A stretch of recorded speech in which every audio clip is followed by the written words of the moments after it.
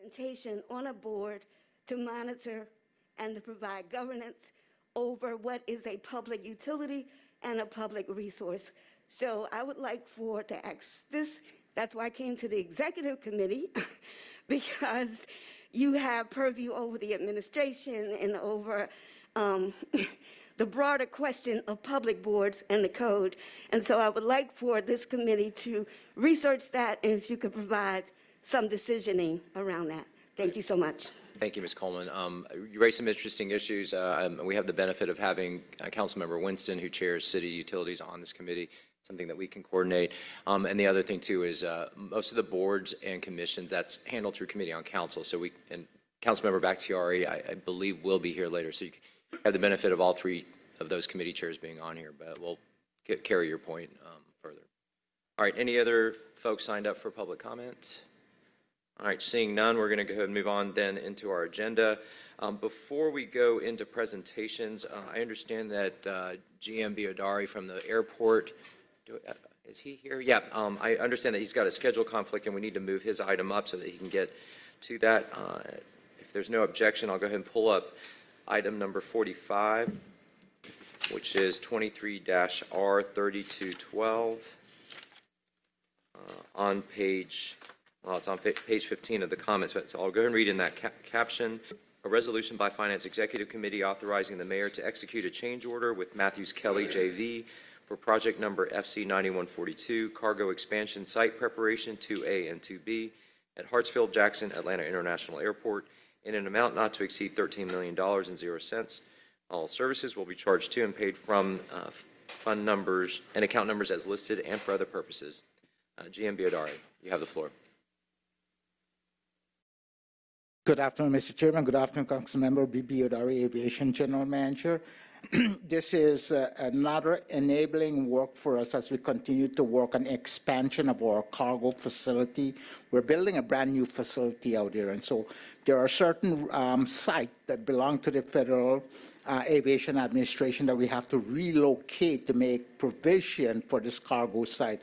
And so this is the site work to relocate 3 radar sites to different locations. And each one of these sites will compose of 4 towers, 50 to 70 feet tall, that the FAA will use to transmit communication to pilots moving around the airfield.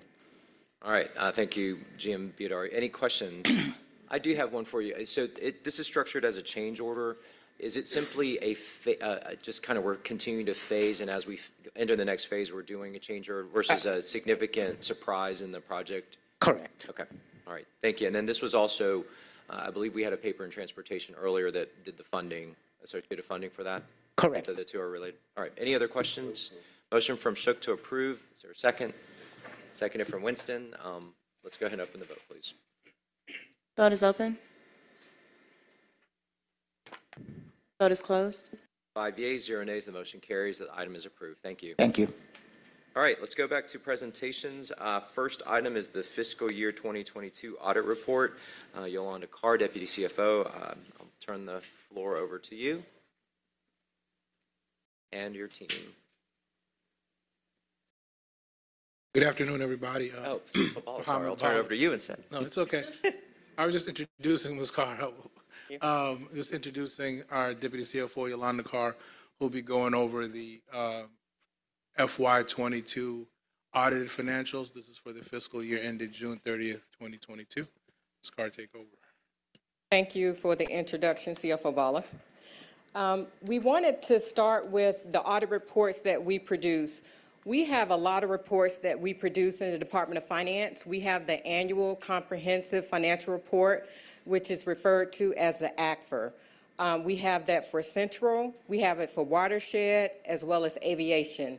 In addition to that, we have the pension funds. We have General, Fire, and Police. We also have ancillary reports that we're required to submit to the state, E911, MOST, T-SPLOS. We also have car rental, just to name a few. And we have the single audit, and really that's the audit of our federal funds. We're still working through that audit. We hope to have that report issued at the end of March. On this particular slide, page 3, I wanted to talk about the revenues that we bring in for the city. We have $2.8 billion that we actually collected at the end of FY22. With that allocation, 27% is allocated to aviation, 2% for solid waste, 1% for City Plaza, and we also have 46%, which is general fund, all others, grant funds, E911, just to name a few. In addition to that, we have 24% that's allocated to the Department of Watershed.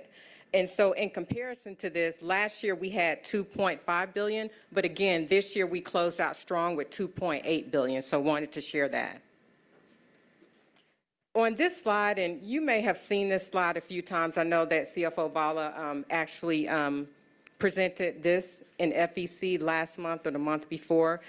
We have $240 million for fund balance. This is the highest fund balance that the city has seen in history. And so we wanted to share that. With our fund balance, we typically have 15 to 20% on hand to make sure that we can operate. Most of the time, best practices is to have 3 months. We have well above that. So we're in a really good position as far as our fund balance. We've had over 20% for the last 10 years. So just wanted to share this good news once again. On the next slide, I want to talk about the Department of Watershed and their net position. When you look at it, you know, they have $3.8 billion, and this is their operating fund as well as their R&E fund. So some of these are tied up in the capital projects. But again, with the increase for the Department of Watershed, they had increases in revenues as far as the collections. We know that, you know, the businesses opened up. So we had more businesses utilizing water. We have conventions that came to the city. So we were in a really good position as far as the collections for Watershed.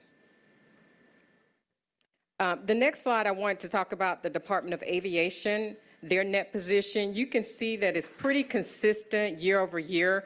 The unique thing about the Department of Aviation, they did receive funding from CARES and from the American Rescue Plan. And so they have been pretty consistent. We actually saw an increase in the demand for travel. And so with that, we had an increase in concessions, parking revenue. So we saw an increase with the Department of Aviation. And again, this represents their operating as well as their R&E fund as well. On this slide, we wanted to talk about the deficit funds. So with the deficit funds, this means that we have more expenses than revenues. We are familiar with solid waste. So solid waste went from $29.6 million to $43.6, and that's just because we had to settle litigation in FY22. Group insurance is pretty constant. We've had a deficit for the past few years, but we do have a plan of action. We have an MOU, and we're going to come back before you to make sure that we right-size this fund. But all in all, it's really just health claims over the years and higher claims and costs. So that's what we've seen. It's not unique for the city. But again, this is what we see here. But we do have a plan of action, making sure we're addressing both of these particular funds. The next slide I wanted to talk about was pension. So we have the general, fire, as well as police. And if we look at FY22, we're kind of within that 70% range. And you'll see in the other years, we were a bit higher. And that's just because of the market, the assets of the market. The market was very volatile, but we do anticipate an increase in future years, but just wanted to bring that to your attention. So we think we're in a good place as far as with our pensions and the funding percentages that we have here. The last slide, I wanted to talk about OPEB, which is other post-employment benefits, which is a fancy name for the medical insurance for retirees. So with that, we have a liability that we had to put on our books, and I think it's been about 3 to 4 years, this new accounting standard, GASB 75. Again, this is related to the insurance for retirees. Our liability is $884 million. You'll notice that $617 million is for general government. We have a portion for aviation, $100 million, $127 for watershed, and $40 million for the other enterprise, non-major enterprise funds. But the good thing about this, the liability last year was about $1 million, so it has decreased $1 billion. So we're at 884 million. So we're in a good space. We are working closely with HR just to figure out how we can make sure that we continue to reduce this and to be responsive. So at this time, I'll pause to answer any questions in conjunction with CFO Bala that you may have. All right, any questions for at this point of the finance report? I do have a question. I wanted to go back to the slide that has our the general fund balance. Just a comment there or a clarification. We are at the highest we've ever been, but there was significant jump in the restricted portion from 21 to 22. If I could have CFO Ball just kind of walk us through the source of that. Yeah, so the restricted portion was kind of a reallocation and thought process regarding the deficit funds. So the deficit funds for solid waste increased from last year, but also this year, the group insurance deficit fund is restricting the available balance until we get that MOU in place to rectify the deficit. So if you guys, as you know, the group insurance fund is a fund that everybody contributes and pays into. So when it accrues a deficit over time, it's just time for the city to go back and do a reconciliation process and charge back to each contributing fund how much of that deficit could be appropriated. And so once that is put in place, you will see that restriction taken off. Okay, all right. So it's really kind of the treatment of that change. Absolutely. Okay. All right, Councilmember Hillis, followed by Councilmember Overstreet. Mr. Chair, thank you, Deputy CFO Carr. May sound like there's echo because you and I just went over this presentation, but We did. one of the questions I raised is around the solid waste services deficit, and we all know that they've historically ran deficits, robbed from the general fund. We hopefully fixed that last year with the new model that's been adopted. So number one, what is the current look forward when we start to see these 23 numbers populate? Because I know it's going to be different, but I also want you to consider that when we crafted this legislation and moved the common good services over to the general fund, we received an estimate from DPW, say $20 million. So the look back needs to say, hey, they either hit that nail right on the head, or they said it was going to be $20 million coming from the general fund, but it was really $30 million. So if you could talk a little bit about the solid waste service, looking at the stuff that moved from the general fund and where we think the actual now solid waste service fee fund will end up. Mike. Thank you for the question. So as you know, when we passed the solid waste race last year, we did it kind of on a 2-year commitment. And then we will come back to council with probably a more permanent structure. But as we kind of go into fiscal year 23, what we are seeing is the solid waste service fees were probably a little bit overestimated. And then there's some efficiencies that solid waste is working on right now. So overall, we do believe that the fund should be in a slightly positive position this year, and the deficit shouldn't grow, but we will still need to discuss the efficiency report the solid waste is working through. We just transferred the $20 million to the solid waste. It was a paper that passed FEC a few weeks back, so we're still in the middle of kind of really constructing and getting all the data points about what the future of solid waste services looks like and what the contribution from the general fund, frankly, needs to be. We're comfortable with the $20 million mark now, but as you said, we'll probably come back and discuss what is the optimal position for general fund contributions. And that also included the millage rate increase that we adopted last year.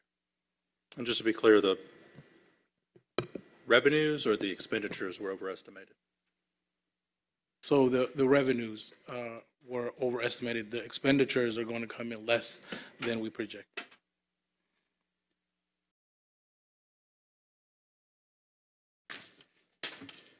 That is all I have right now, Mr. Chair. Ms. Overstreet, did you? So I'm fine, actually. I'm good. But I did want to put an exclamation point that you all did take the time to make sure you met with individuals, each one of us, because I don't want anyone to think that we're seeing all of this for the first time and we have no questions, because we have plenty of questions True. during our one-on-ones. And I just wanted to make sure that that was clear. So thank you. Thank you. We appreciate that. All right, any other questions? All right, Ms. Carr. Okay. Please proceed. Thank you. I'll turn it back over to CFO Bala and to Doug Moses, who's the partner at Malden and Jenkins.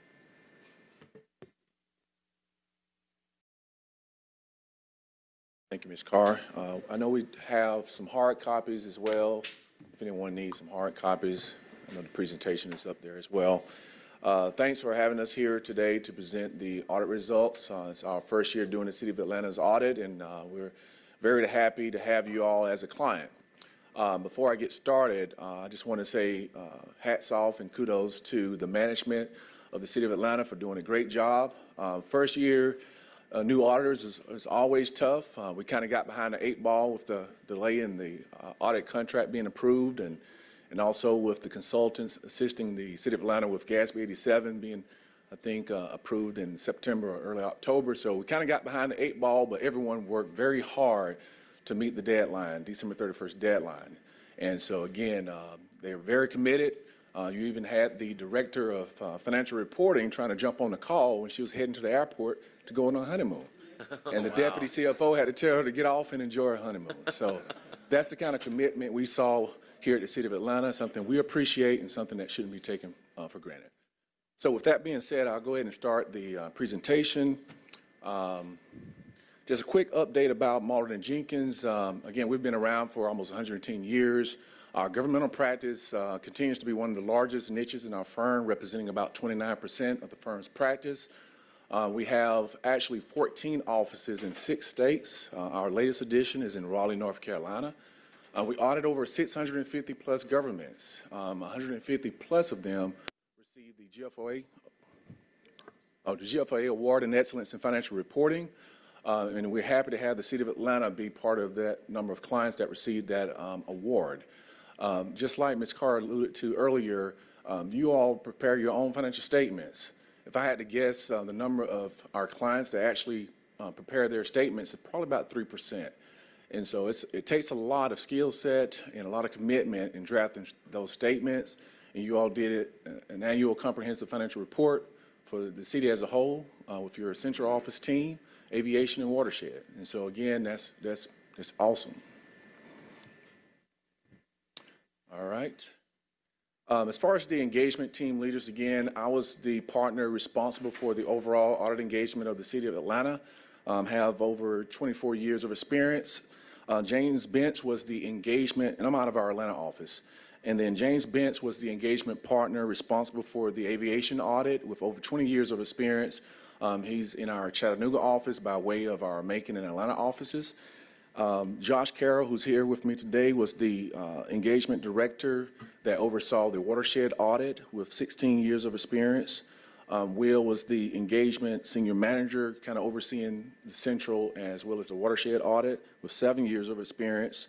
Then we had Tim Lyons out of our Columbia, South Carolina office, did the quality control review for the city as a whole, and he has 14 years of experience. Trey Scott out of our Savannah office did the quality control review for the aviation.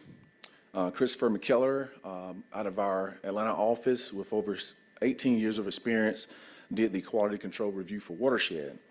Allison Wester out of our Sarasota office was the partner responsible for the pension plan audits, both the general employees, police, and firefighters. And then Wade Sansbury out of our Sarasota office as well was the quality control reviewer for the pension plan audits.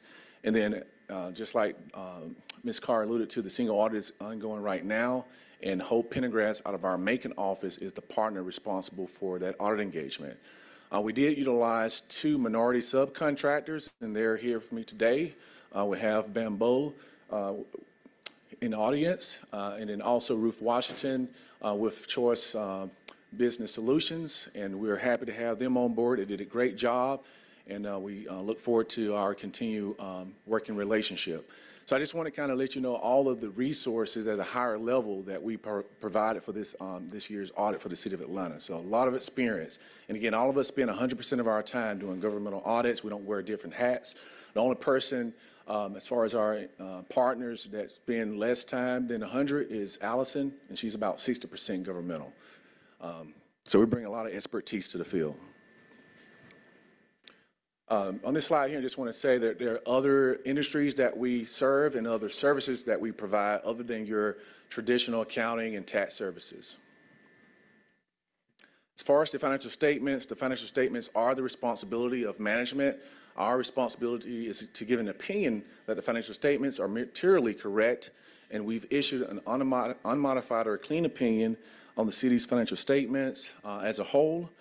We did rely on other auditors' reports for Atlanta Development Authority, or Invest Atlanta, the Atlanta Fulton County Recreation Authority, as well as the Atlanta Housing Opportunity, Inc. Again, we relied on those other auditors' reports.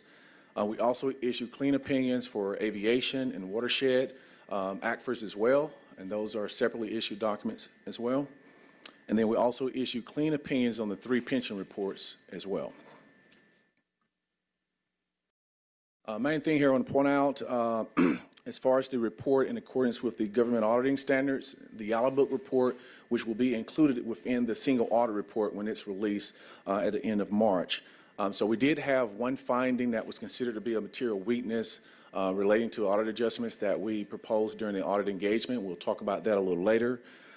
There are also findings relating to the pension plan audit too, similar to the findings from the previous year that were presented by KPMG. And so we've already met with the Pension Investment Board and went over the results of the pension audit results, and as well as we've met with the audit committee and went over all of the findings in detail. As far as new significant accounting policies, the city did implement a new accounting policy as it relates to GASB 87 dealing with leases. And so you'll see in the footnotes where it talks about those policies. And again, this impacted the governmental activities, aviation, as well as watershed.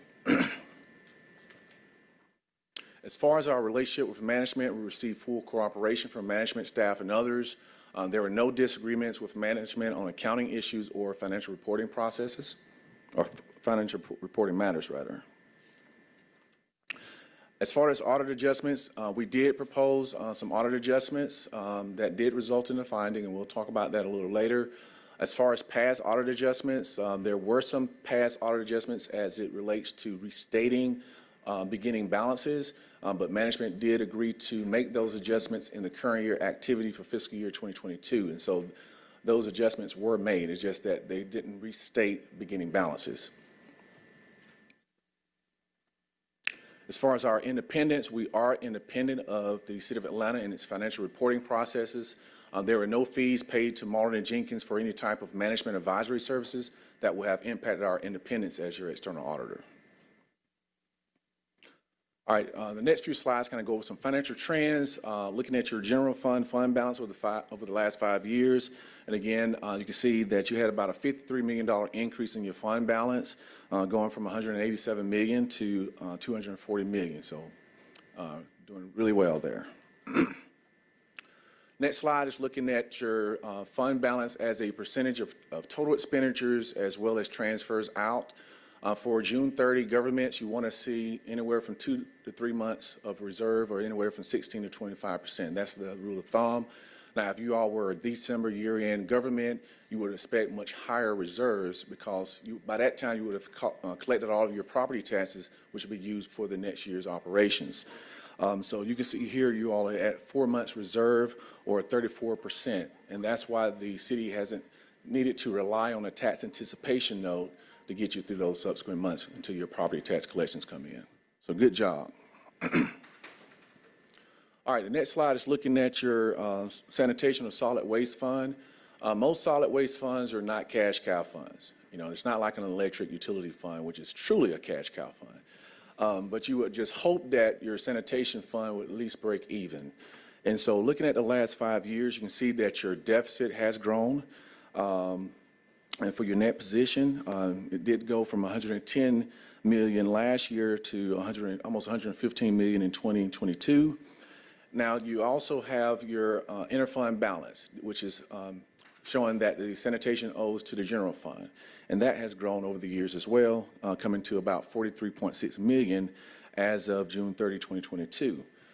Management has put together a repayment plan, because normally, if you're looking at how it was reported in the previous year, it's just shown as an interfund balance or due to due from. And that shows that it would be paid within 1 year of fiscal year end. If that's not going to be completely paid within 1 year of fiscal year end, then it's either written off or you have to come up with a repayment plan and show it as an advance. And so management has decided to show that as an advance from other funds that will be repaid in about 5 or 6 years, starting in fiscal year 2024, to start paying down that advance of about $6 million a year. And so again, hopefully you'll see that start trending down with that interfund or that advance from the general fund, as well as the deficit should hopefully be eliminated in the next few years. Next slide is looking at your group insurance internal service fund. And most internal service funds you would expect don't have an accumulation of net position, because hopefully you're charging enough to cover those costs. Like in the last several years, you can see how the deficit has grown over the last several years, going from about 8 million in 2018 to about 43.8 million in 2022.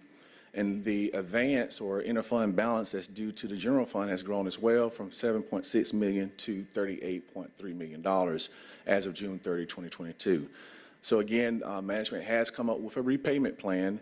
The city is looking at making fundamental changes to the group insurance fund and certain fund-related budgeting practices that will hopefully eliminate that deficit and then also repay that advance from the general fund.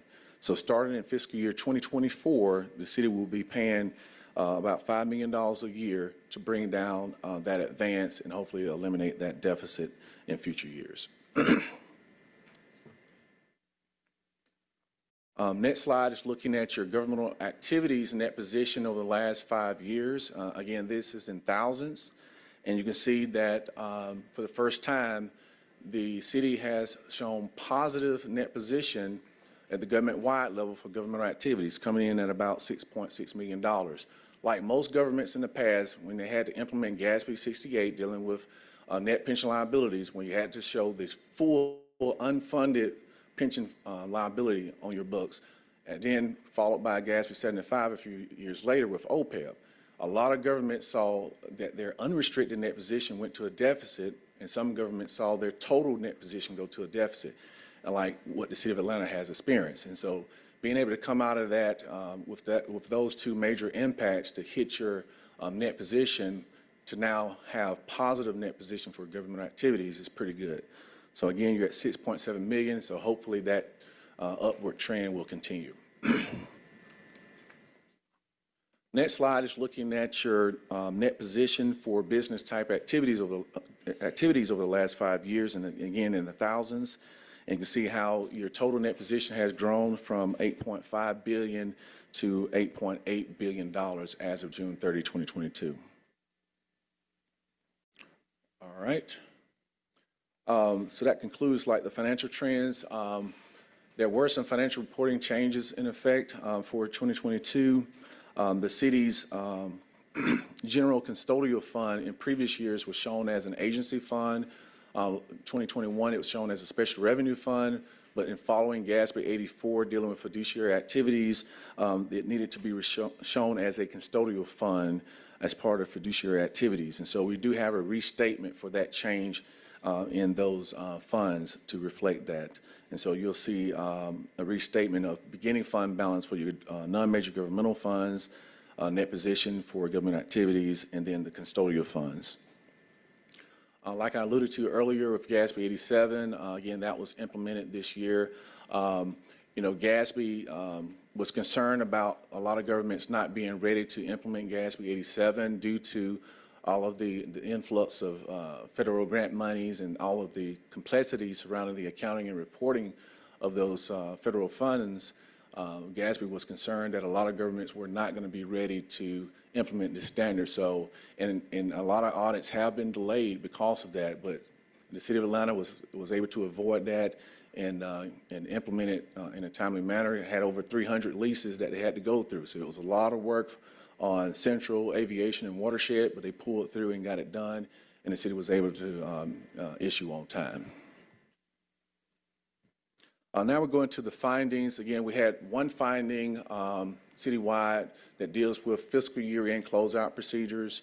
And so the first little bullet under that one finding deals with the OPEB, dealing with deferred outflows of resources pertaining to contributions, benefit payments made subsequent to the measurement date. And so most governments have the measurement date for determining what the liability is for OPEB 1 year in arrears. And so for June 30, 2022, the measurement date was as of June 30, 2021. Any payments made subsequent to the measurement date has to be reflected as deferred outflows of resources on your balance sheet, on your statement of net position. The predecessor auditors were relying on, and management were relying on the actuaries to include that information in the reports. However, the actuaries could not get that information in a timely manner. So it's still up to the government to report what the deferred outflows are. Even if it's not readily available, you're allowed to make estimates. And so we got with management, and it did make an estimate of what the payments were subsequent to the measurement date. And the impact, you can see here, was about a $30 million adjustment to governmental activities, followed by $7.7 million for aviation, watershed, 5.2 for aviation, and then about 2.4 million for sanitation. So going forward, we do recommend management to get with the third-party administrators and see if they can timely provide that information to the actuaries or to the city while they're drafting the financial statements. And if it's not really available, then the city can use estimates to determine what the amount should be recorded. Next bullet here deals with grant reporting. Dealing with GASB 33, dealing with accounting and reporting of non-exchange transactions. It's been around for a while. You know, prior to this standard, a lot of governments and even auditors kind of looked at the matching principle. You match the grant revenues with the grant expenditures. However, with GASB 33, it says if there's no eligibility requirement that's imposed by the grantor, then even if you haven't incurred any expenditures, you still recognize that revenue and you restrict fund balance for that grant purpose.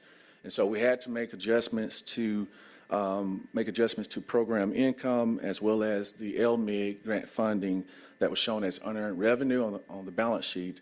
And so you can see the adjustments of about $1.8 million to the Community Development Fund, about $15.5 million to intergovernmental grant funds, and then about $4 million to the Home Investment Partnership Fund. We also had to make an adjustment for accrued interest payable for about $5 million as of year end as well. Next slide here with some adjustments pertaining to all of your tax allocation district funds, pertaining to property tax revenues, receivables and unavailable revenues. We made some adjustments to kind of true up those balances at year end. You can see the various TADs that were affected by those adjustments. Next slide here, continuing on here with the one finding. As it relates to the aviation department, unearned revenue of about $5 million was still shown on the balance sheet, and actually it was determined that the money was recognized in the previous year, so we had to make an adjustment to remove that activity from the balance sheet as of June 30, 2022. Watershed had an adjustment pertaining to accrued interest payable of about $9.7 million. And then also an adjustment of about $1.6 million pertaining to retainage payables that was still on the books that had been paid in previous periods. All right, and then for the pension, again, we had two findings here that covered all three programs or plans pertaining to census data as well as benefit payments. Again, we picked samples and we had exceptions noted, whether the hire date or termination date wasn't right, or it was missing information and things of that nature. We did check with the actuaries. We went over the exceptions with them to see if it was significant enough to change the calculation of the net pension liability that's reported in the city's ACFR, and it wasn't significant enough to change that. And so again, repeat findings similar to the previous years. I know you all have consultants helping the city out to get the records clean. I think they're doing a good job. It's going to take some time to kind of comb through all of the records dating back from several years to get everything cleaned up, but I think the city is moving in a positive direction there. All right, so we had 6 management points. This is recommendations for improvements. These are not considered findings, but just a management recommendation. We also had some verbal recommendations as well that we sat down and went with management over. So this first one deals with project tracking and property tracking and review. And so we just noticed that some construction in progress items that were completed in the prior year that should have been moved over to depreciable capital assets. And so we had to make some adjustments there, nothing material, but we do recommend the city review its CIP project status during the closeout period. And again, during the preparation of the financial statements, that's assured that you don't have any discrepancies there. We also noted the city received proceeds from 2 disposals of 2 real estate parcels that were not reported in the capital asset ledger or previously reported as land held for resale. And so adjustments were made there, and we recommend that the city annually review property and land listings as well as proceeds received from any property disposal to ensure completeness with the accuracy and financial reporting. The second management point deals with accrued vacation or compensated absences. We noticed that the Medicare tax portion was not included in that liability, and so we just recommend that the city include the Medicare portion as part of the calculation for accrued vacation. Third management point deals with landfill post-closure liabilities and the need for updated engineering reports. Of course, the city has 4 closed landfills, and they're kind of relying on the EPD, financial assurance-based report, for determining what that liability is. It's probably more of a conservative approach. The liability recorded as of June 30, 2022 is about $17.6 million. But having the engineers come in and do an estimate, an evaluation may determine that that liability is too high and may need to come down. But again, we just recommend having the city reach out and have an engineering firm to do those valuations. Dealing with the ARPA grant funding reporting, the Georgia State Charter of Accounts require that the American Rescue Plan grant funds be reported in its own separate special revenue fund. The city has combined that in with the CARES funds within a special revenue fund with the CARES. They've tracking it separately by different cost centers, but again, the Charter of Accounts require it to be in its own special revenue fund. So I believe management is getting with you all to get that approved to be able to show that as a separate fund in fiscal year 2023. Dealing with governmental fund budgets, of course, state requires you to adopt a balanced budget on an annual basis for your general fund and your special revenue funds. We noted 3 special revenue funds that did not have a budget. That is the Section 108 Loan Fund, the Atlanta Beltline Special Service District Fund, as well as the Atlanta Housing Opportunity Fund, which is a blended component unit. So we just recommend that you include those 3 funds as part of your annual budget adoption. All right, and the last management point here is on the watershed management, dealing with accounts receivables. We noted there's an account labeled AR Harbor online that was reported as accounts receivable, but upon further discussions with management, it was determined that it was a balance that represented online customer payments that had been reported as receipt in the billing software, but not yet deposited into the department's bank account. And so again, we recommend that you show these balances as cash or cash on hand or deposits in transits and not reflected as accounts receivable at year end. All right, GASB, it continues to be very busy. When I started back in 1999, the biggest standard was GASB 34. and now we're at GASB 101. You know, we're proud to say that one of our fellow partners, Joe Black, is now the chairperson of GASB. And I'm sorry, Joe Black, like the movie? he may think so. That's what, no, Joe Black is the movie.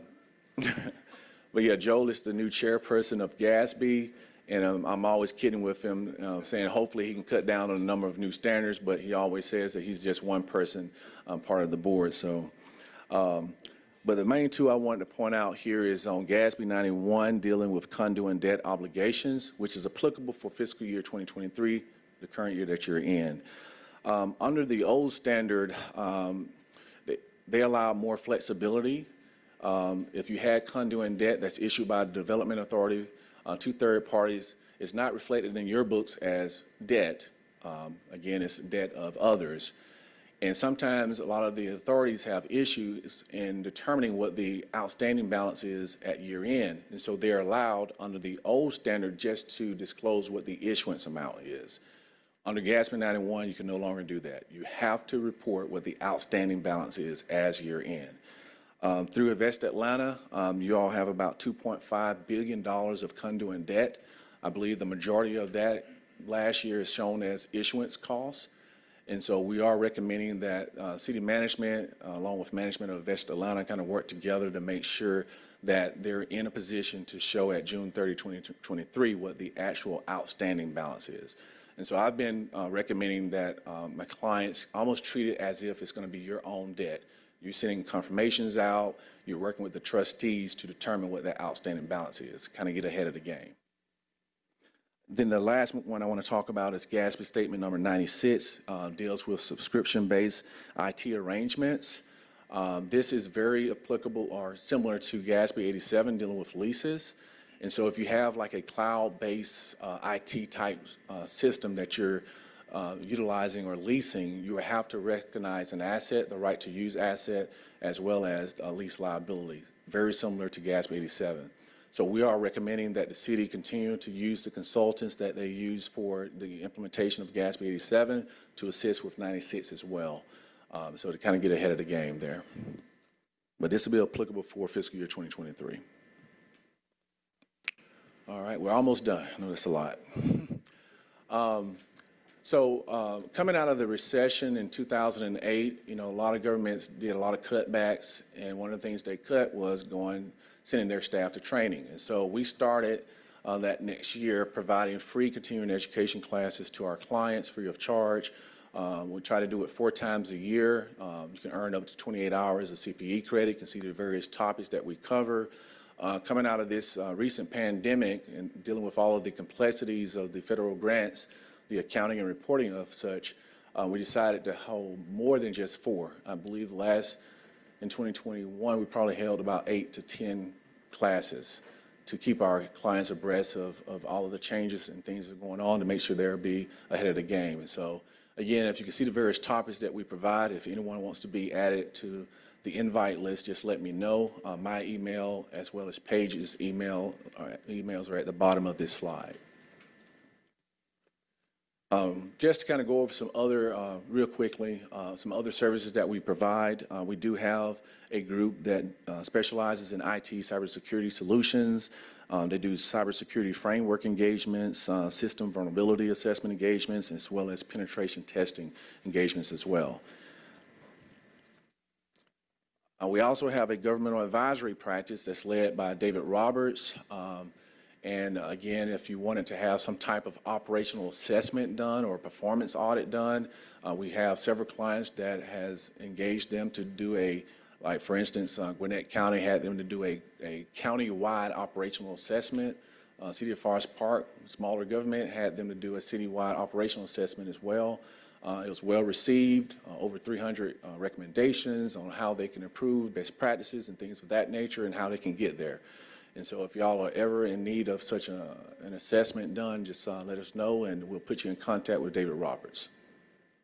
That concludes my presentation. Again, it was an honor and pleasure to provide auditing services for the City of Atlanta. Again, your management team have done a great job. I know it was tough. Late nights, early mornings, but they got through it, and we look forward to next year, and I know it's going to be even better.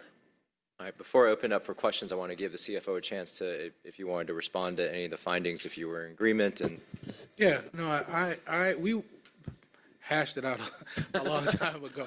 So we are definitely in a place of agreement right now. I do just want to take the time to acknowledge Mr. Voss and the Malden and Jenkins team who, as mentioned before, we had a real short window of when these engagements generally begin to get it all done by December. And it took a lot of dedication, hard work, and professionalism on their part to get us to the closeout period in the end of December. And hats off, of course, goes to Matt and Noble, the city auditors team, and everybody else who make sure that this engagement was in place for us to proceed. But we look forward to continuing collaboration, continuing work. I think everybody has the same vested interest here, just putting the city of Atlanta in a much better place going forward. I know we're Atlanta. I've been here for 11 years, so I'm pleased with the findings that we're seeing now versus where they were years ago. And so we're heading in a much better direction. And like always, new information, new thought processes, new ways of conducting business is good for the city of Atlanta. It's good for the taxpayers and the stakeholders of the city. So we appreciate their hard work here. thank you, CFO. All right, Councilmember Overstreet, you have the floor. Thank you. So I also want to acknowledge the fact that the recommendations that were made, we actually thought they were good recommendations, and are actually implementing them. And I'm not sure if that was clear, but I want to make sure everyone knows that your team was very thorough, and we absolutely and qualified. I mean, I got all of that today, but just want you to know that us as council, we know that the recommendations were taken in a good way after you hashed it out and implemented for the city. Yes, I forgot to mention that. Yes, they've jumped on it ASAP on the recommendation, so that's very appreciative. A lot of times they kind of put it on the back burner, but some clients do, but not the city of Atlanta. Yeah, you will see a couple of pieces of legislation in today's committee meeting that are for those recommendations. One is for the ARPA transfer, and you'll see one for the landfill consultant engagement as well. Thank you. Councilmember Shook. Thank you for the audit. I'm always tempted to ask what y'all do for fun. And You can ask him the same question. it's always interesting to see what new eyes see when they look at the books, because whenever a new firm comes in, there's always a little, we have to kind of recalibrate ourselves because it's always a little bit different. I want to thank the finance committee, the finance staff and your team, because this is a good audit. Yeah. And if there's people here who aren't sure about that and who want to see what a bad audit looks like, you can borrow from my bound collection in my file. I've seen some of the more legendary ones. Thank you for reminding me about Gatsby 34. That was an Old Testament style event that we had to live through. But I know no action is required here, but I wanted to thank the finance team for meeting with us and to just state what Ms. Overstreet stated. I think those led to a whole lot of questions and a whole lot of discussion that people aren't seeing here, and they might be wondering about that, but thank you. Thank you, Mr. Shook. I want to echo the appreciation. During my last tour of duty, I do remember when we dreaded this coming out, and it was everything that came out was significant. Versus this feels more like fine tuning. It's just a different perspective on interpretation of GASB or the law, and I appreciate the fact the finance has jumped on it already, and that we're basically just trying to kind of have a meeting of the minds and then set up success for the 23 one. The training I was particularly intrigued by. Is that typically in person, or are y'all doing it? It used to be in person, but when the pandemic happened, we went virtually, and we got more participants doing it virtually, and so right now it's still done virtually. Yeah, I think it's a fantastic offering, and to the extent that the finance department, y'all have capacity to do it. I know that you're always pushed for time, but I would take advantage of that because it's, like you said, it's one of those things that we often lose during belt tightening, and it's so important to make sure that we stay on top of all this. All right, Councilmember Bakhtiari. Softball questions. Thank you. No, just like a couple small follow-up questions because I'm going to take this home and read it Okay? more in depth. And I just want to state for the record that I love the visual of Councilmember Shook sitting in his office just screaming at crappy revenue reports that he has. Why you keep those, who knows? But because they're crappy. Just a couple follow-up questions. I'm new, but based on everything we've gotten so far, they're right. This is like, I really appreciate the amount of information that's in this. I've actually learned a lot from this report. I did just have a couple of follow-up questions. I was wondering, the AR Harbor Online in regard to watershed, when I mentioned the money that was sitting undeposited, I was curious as to how long that money sat undeposited before it went into. That's a good question. I'm going to turn to either my director, Josh, or either someone at Watershed to comment on that, because I'm not sure.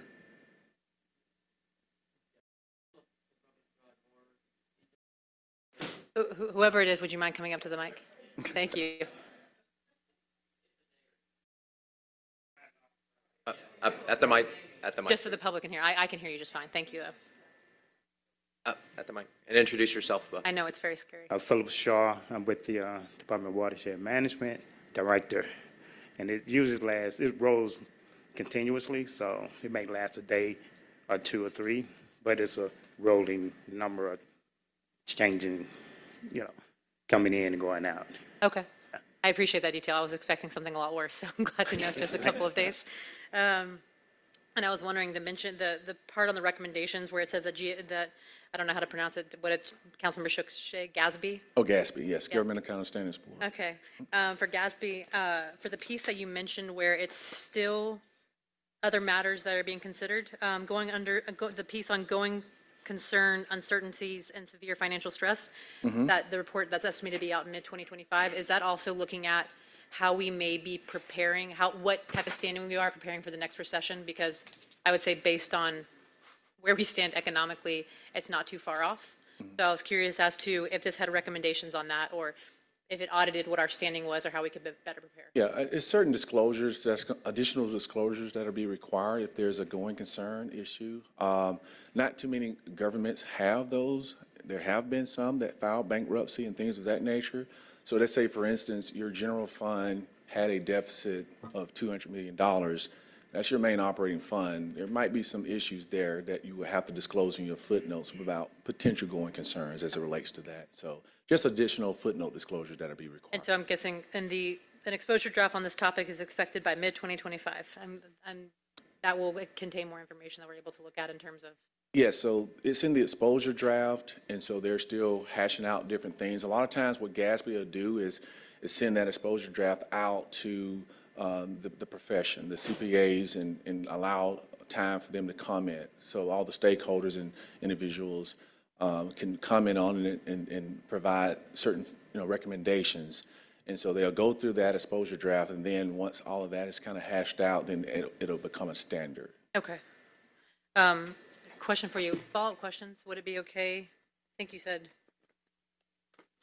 contact information maybe. Yes, dmoses@mjcpa.com. You can call me, email me. We can have one-on-ones. It's really brave of you to say that into the mic, so thank you. I really appreciate that. I have a lot, this honestly taught me a lot sitting here, so thank you for that. And also for the record, I wanted to wish CFO Bala a happy early birthday. Awesome, happy birthday.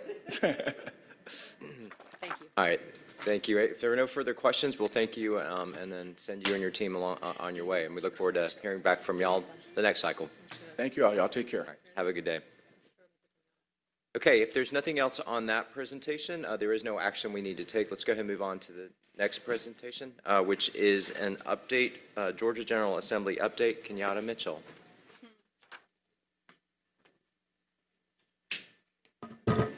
I am not this tall. So good afternoon, everybody. My name is Kenyatta Mitchell, and I am the Director of Intergovernmental Affairs, along with my colleague, DeAndre Eberhardt.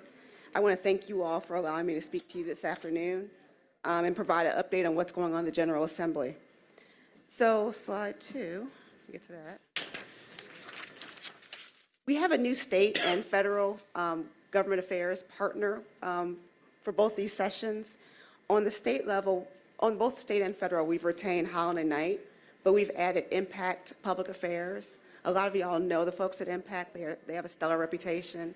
They know the city of Atlanta quite well, and they are perfect assistants to myself and to DeAndre during the legislative session. We also added the group. I don't know if y'all are familiar with the group. The group is a DC government affairs firm. They are a minority firm. And the way that they work, as well as Impact, is they work very collaboratively. A lot of government affairs firms, you are assigned a person and you have that person. But if anything were to happen, you don't have that appropriate backup. These firms have allowed us to have an appropriate backup. So it will definitely help the city be in a much better position now and into the future. And this new model has already provided tangible benefits to us, so we're very appreciative of them. The next item I want to bring up is our new Democracy Fellow update. As y'all recall, several months ago, you all voted on this fellow. We had a temporary fellow during last year, during the election, and they help with nonpartisan get out to vote. The funders at Baltimore Corp were so impressed with our work that they are giving us for free a professional for an entire year. My colleague DeAndre worked on this, and during this pilot, our fellow will build our capacity to mobilize civil engagement by encouraging voter participation. As you all know, voting is but one aspect of having an engaged citizenry. They will provide us with the capacity to innovate and help us by removing barriers and service connectors to elevate all of those groups that have been helping us on the local level thus far. Our fellow has accepted the job, and he is going through a background check right now. Once that is complete, I will schedule a time, if any of y'all want to speak to him, to talk about some ways that they can help engage the citizens in your districts. This slide is very tiny, so I'm going to kind of go through it quickly for you. These are all of the grants that we were a part of in the last year.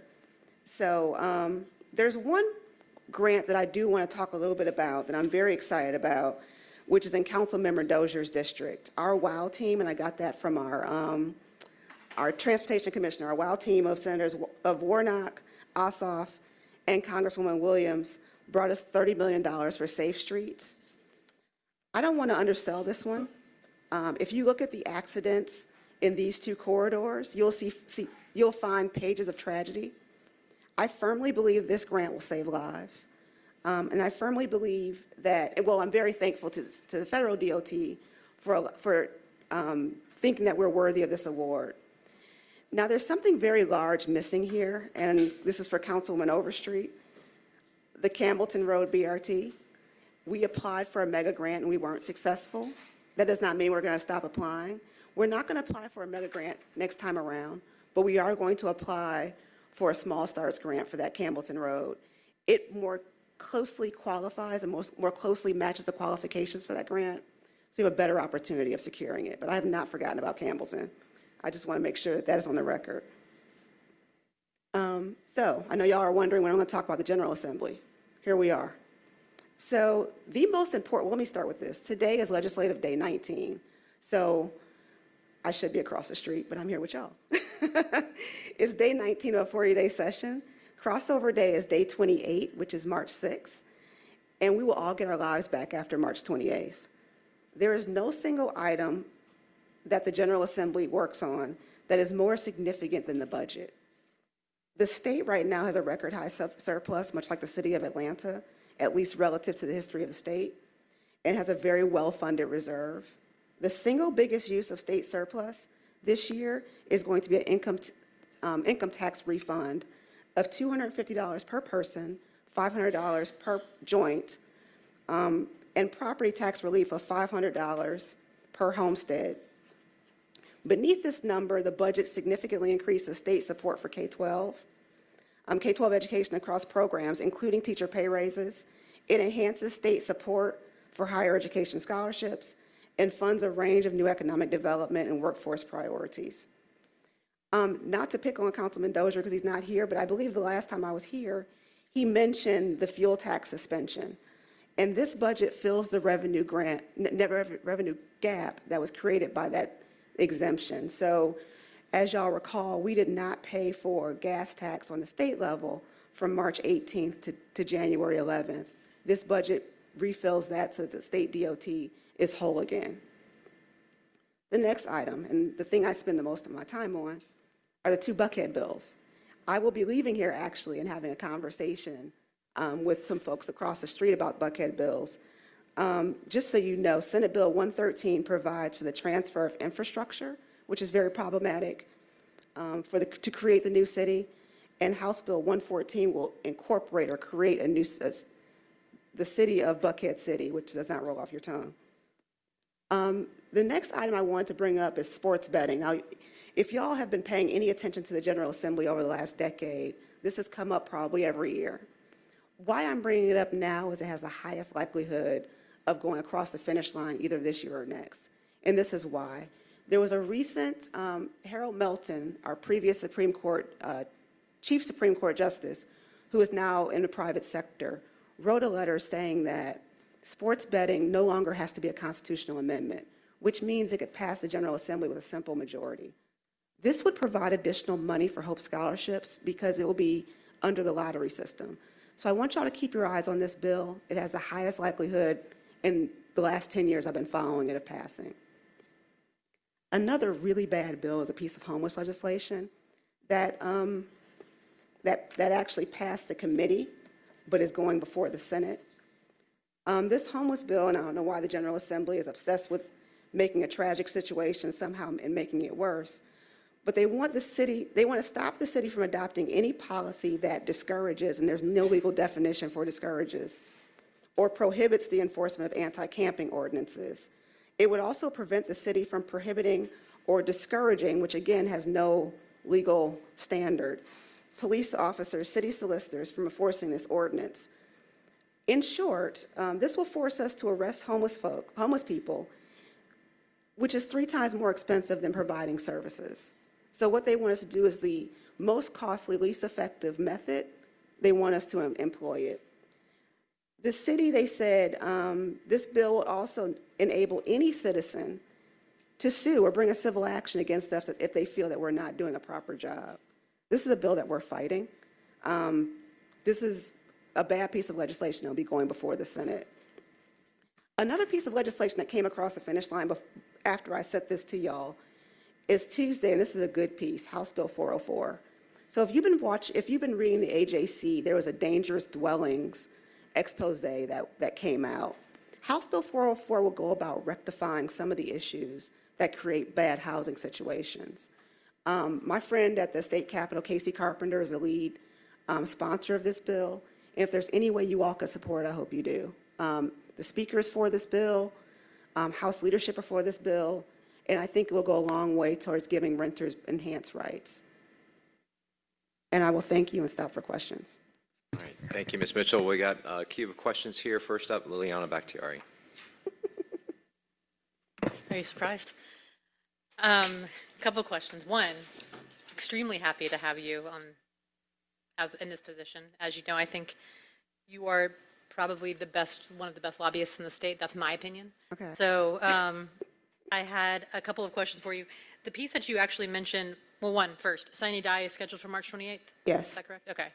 And for anyone who doesn't know what that is or that's listening, Sine Die is the day. Latin for the end of day, which means that that's the final day of the legislative session.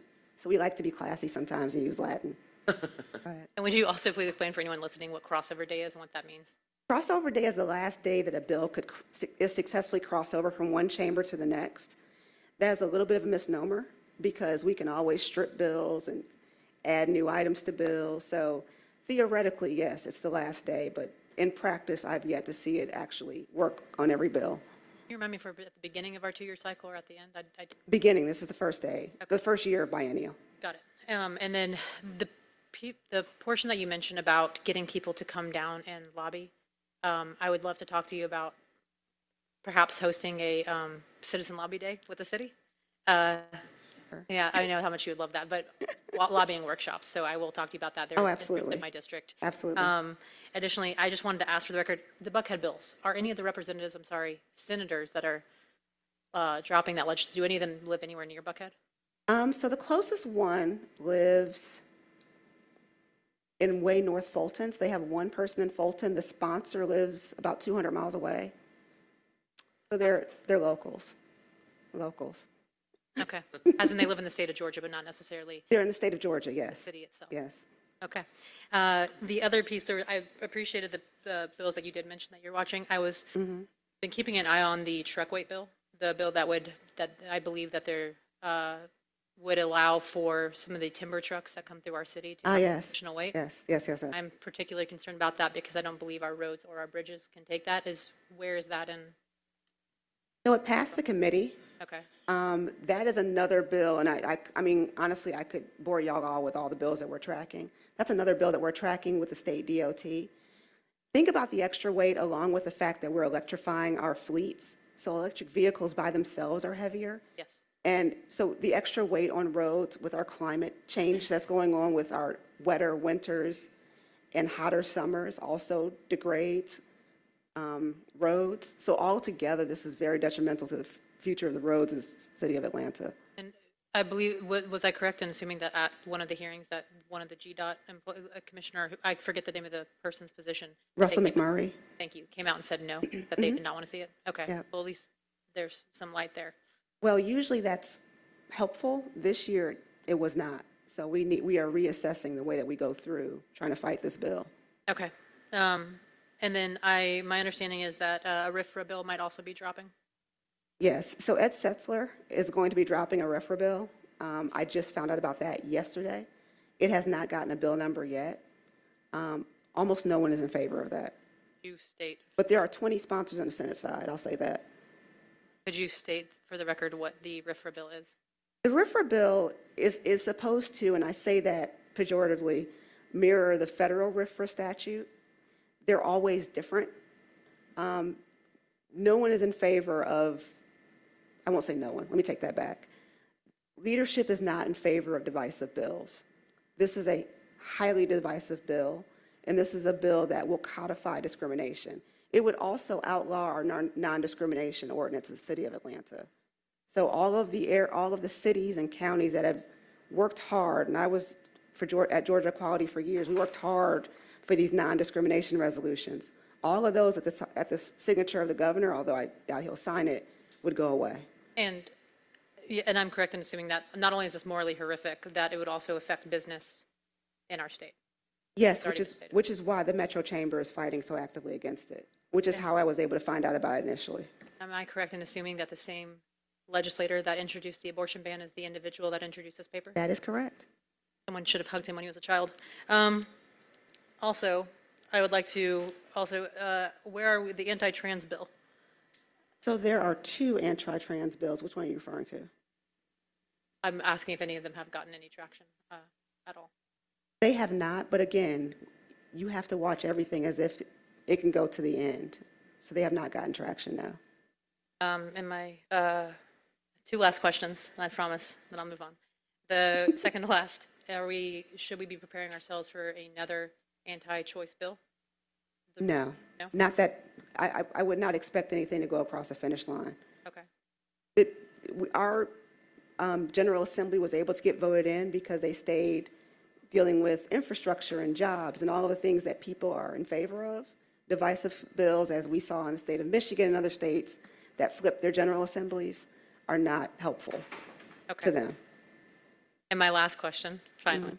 I've noticed that the governor had mentioned that he wanted to encourage for municipalities to relax requirements around housing and build more housing most recently. Has there been any sign that the governor intends to remove any of the preemptions that keep us from doing what he asked us to do? So, no, I have not heard of anything like that.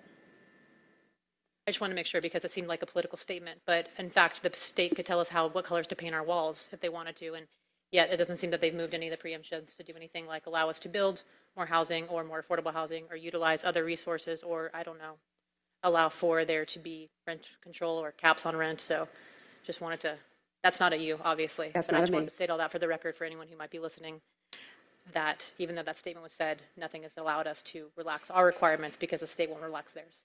Thank you. Okay, thank you. All right, thank you. Next up is Councilmember Overstreet. Yes. Thank you. I just want a little more information about the SB 62, the homeless legislation. I'm really not grasping what the Oh, yeah. main issue is and what they're trying to implement. So there's an organization called the Cicero Foundation that's been going around the country trying to take homeless people from where they are in cities, which is kind of scattered, to consolidate them into one location that doesn't have proper sanitation necessarily. There's no regulation for that. There's no regulation for treatment. There's no regulation for wraparound services. So all the things that we know from history and from experience that assist with homelessness is not required in this bill. So the bill's main intent is to take homelessness and put it away so we can't see it. Got it. There's no intention on helping people or supporting or anything like that. So as you were going through it the first time, that is what I envisioned. You're right. But I was hoping not. You were hoping for better? Yes, I was hoping for better Yeah. because I wanted it to be something that we could actually look into or consider. Like I've had conversations with Georgia State University about doing a study. Because once upon a time, there was a federal initiative that helped with not just homelessness, but mental health and other issues so that it was a federal budgeted situation. So I've talked to Georgia State University and trying to figure out who's really responsible for homelessness. I know the city of Atlanta's services are not. You know, that's just not in our budget. It's not a homelessness in the city of Atlanta is not a city of Atlanta budgeted item. So I wanted to talk to Georgia State about who's responsible to do what around homelessness, because this is what they do as an entity. They, they do the proper research and have recommendations. I think that we're at a place now where that's what's needed, because what happens is everybody's throwing spaghetti at the wall, and whoever picks that spaghetti up is the one that's going to cook it. And I don't want it to be pieced together that way for the sake of not just the city of Atlanta's citizens, but everyone. Right. It's just not something that we should be doing. So I don't see how, the hurting of the homeless and putting them all in like a tent city is the answer. I don't see that at all, 'cause for all the reasons that you stated. I know the mayor of California, the mayor of Los Angeles, said that it's a state of emergency. It is. That's what I think Mayor Bass did on day one. Maybe that's where we are too. Because what we can't have is the state telling us how to handle our homeless situation, and we come up with answers like that. So I will say this, that thankfully our situation is not the same as LA. Right. LA has the largest encampment in the country. Their slum, so it's quite a bit different. We have made strides towards alleviating our homeless situation.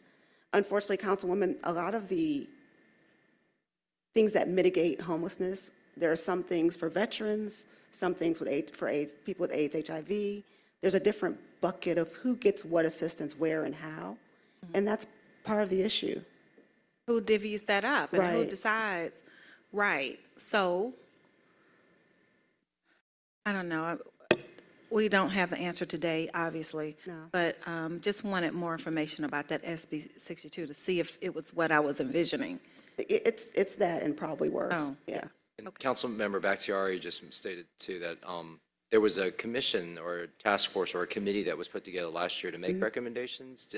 They did. It sounds like this is not even aligned with any of the findings of that. So there were 3 recommendations that were in line with the folks who signed on to this bill out of the, I think, 15 recommendations, and they chose these as their, to become a bill. No. Well, the committee was, but this legislation was not. And the vote was on partisan lines. The Dems voted against it and the Republicans voted for, on that particular committee. Councilmember Hillis has the floor now. Mr. Chair, thank you for the presentation. Are you familiar with SB 153 yet? Which bill is that? It's the, I guess it's being called the stadium, Oh, yes, public safety stadium surcharge. I am. There's a hearing for it, I think at 4 o'clock today. Yes, I just wanted to make my colleagues familiar since it was referred to FEC. I did a walk-in to public safety on Monday to show support for that bill. One of the sponsors, Senator Albers, requested that. So basically what it would do, those that were, I guess the two that were with me last term, I introduced a bill in 2018 looking to study this. We ended up not passing it because we knew even if study recommended it, conflicted with state law at the time, preempted, but it would set up the framework for cities to be able to impose a surcharge at ticketed events at locations that have over 9,500 seats. So a few places here in the city of Atlanta. I know there's one in Savannah, Macon, a few others, but hoping to get that bill passed so then the city can take action because they're estimating it could produce up to somewhere between $10 and $12 million in revenue for the city. That would be specifically allocated to public safety resources like fleet purchases, in dire need of fire trucks and police cars, as well as precincts and fire stations. So we'll get to that in the agenda, but I just wanted to put that on everyone's radar. Yeah, and honestly, Fight for us over there. As you mentioned, I think it's in Senate Finance here in a little while. So it will be, and it's a high likelihood it's going to pass out of the committee with flying colors, and it'll probably pass through both chambers as well. I can't imagine anyone saying anything against that bill. Honestly, I would have spoken for it if I weren't here. much. Other questions for Ms. Mitchell? I was going to say, let's go ahead and send her back over so she can go continue fighting the fight for us over Thank you. the Gold Dome. So thank you, and we'll see you next time. All right, any other comments on the presentations? Okay, let's try and move quick. We do have a long agenda today, so I'm going to try and move us quickly through the legislative items. First up is the consent agenda ordinances for first reading. Ms. Kempson-Wright, if I can have you sound those two items so that we can receive them and then dispense with them next cycle. Item number 1 is 23-0-1100, an ordinance by Finance Executive Committee to amend Ordinance 20-1396, adopted by the Atlanta City Council on June 15, 2020, and approved by operation of law on June 24, 2020, by adding an additional funding source on behalf of the Atlanta Department of Transportation, all of the parts of the ordinance to remain unchanged and for other purposes. Item number 2 is 23-0-1101, an ordinance to amend Ordinance 20-1050, adopted by the Atlanta City Council on February 3, 2020, and approved by operation of law on February 12, 2020, by adding an additional funding source on behalf of the Atlanta Department of Transportation, all other parts of the ordinance to remain unchanged and for other purposes. All right, thank you, and we will see these again next cycle. Ordinances for second reading. First item is 23-01062, an ordinance by Finance Executive Committee to authorize the city on behalf of the Mayor's Office of Cultural Affairs to accept the donation of funds to the Public Art Trust valued at $115.00 to support the Public Art Trust for art conservation. The donation to be deposited into public trust account numbers listed herein and for other purposes. Mr. Witherspoon. Good afternoon, council members. My name is Robert Witherspoon, representing the Mayor's Office of Cultural Affairs. This ordinance will allow the Mayor's Office of Cultural Affairs to receive a one-time donation of $115 to support the city's conservation and maintenance program for public art. The donor's name is Terry Thal of Denver, Colorado. This donation was initiated after the city provided a free downtown public art tour, and one of the participants was impressed and wished to support our art conservation program. All right. Thank you. Questions for Mr. Witherspoon, Mr. Hillis? I don't think my question is necessarily for Mr. Witherspoon, but in general, probably the law. Why in the hell are we wasting people's time and paper to expend $115? It's to receive, it's a donation. Well, exactly. The city can't take a $115 donation without legislation? Good afternoon, Amber A. Robinson, City of Atlanta Department of Law. As currently written, the code does not permit that, nor does the charter. The council must approve the acceptance of all donations. I would request that you look into that and maybe raise that up to a more reasonable amount. right, is there- I'd be happy to review that and make some proposals Thank you, to ma'am. this committee. All right, there's a motion from Bakhtiari. Is there a second? Seconded by Winston. Let's open that vote, please. The vote is open.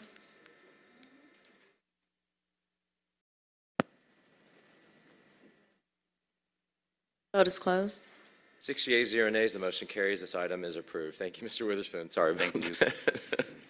23-01063, an ordinance by Finance Executive Committee authorizing the Chief Financial Officer on behalf of the Atlanta Department of Transportation to pay all outstanding invoices to Precision 2000, Inc. for FC 1190431, State Route 260 Glenwood Avenue, US 23, SR State Route 42, Moreland Avenue intersection improvement project number listed in an amount not to exceed $138,852.57. All invoices to be charged to and paid from the fund, department, organization, and account number listed herein, and for other purposes. Mr. Abusad. Ibrahim Abu Saud, Interim Deputy Commissioner for Capital Projects, Atlanta DOT. This legislation is to pay an outstanding invoice for the Glen Moreland Intersection Improvement Project. That's due to unforeseen infrastructure improvements such as drainage structures, curbing, and asphalt. The work is already completed. It's just paying this invoice. All right, there's a motion from Shook to approve. Is there a second? Seconded by Bakhtiari. Any discussion? Mr. Hillis. Thank you, Mr. Chair. So I was looking at the staff comments, and it looks like this project received multiple extensions that totaled 21 months, and at least in these comments, it appeared to do with utility relocations. When this contract was sent out to bid, did it have a UAS in the contract, or what were the issues, and how are we looking to not run into these again? Yeah, basically, that's correct. There is a lot of challenges that happen in this project, including utility relocation. The contractor also requested a number of claims regarding that. We looked at that, and we denied these claims based on a contract requirement. But to answer your question, we always do our best to make sure that we follow what's in the contract and what's required by, in this case, there is a federal fund in this project, so we go by their requirements too. Thank you. Thank you. Other questions or comments? Seeing none, let's go ahead and open the vote, please. Vote is open. You said the project is complete, right? Yes. Okay, very good. Thank you.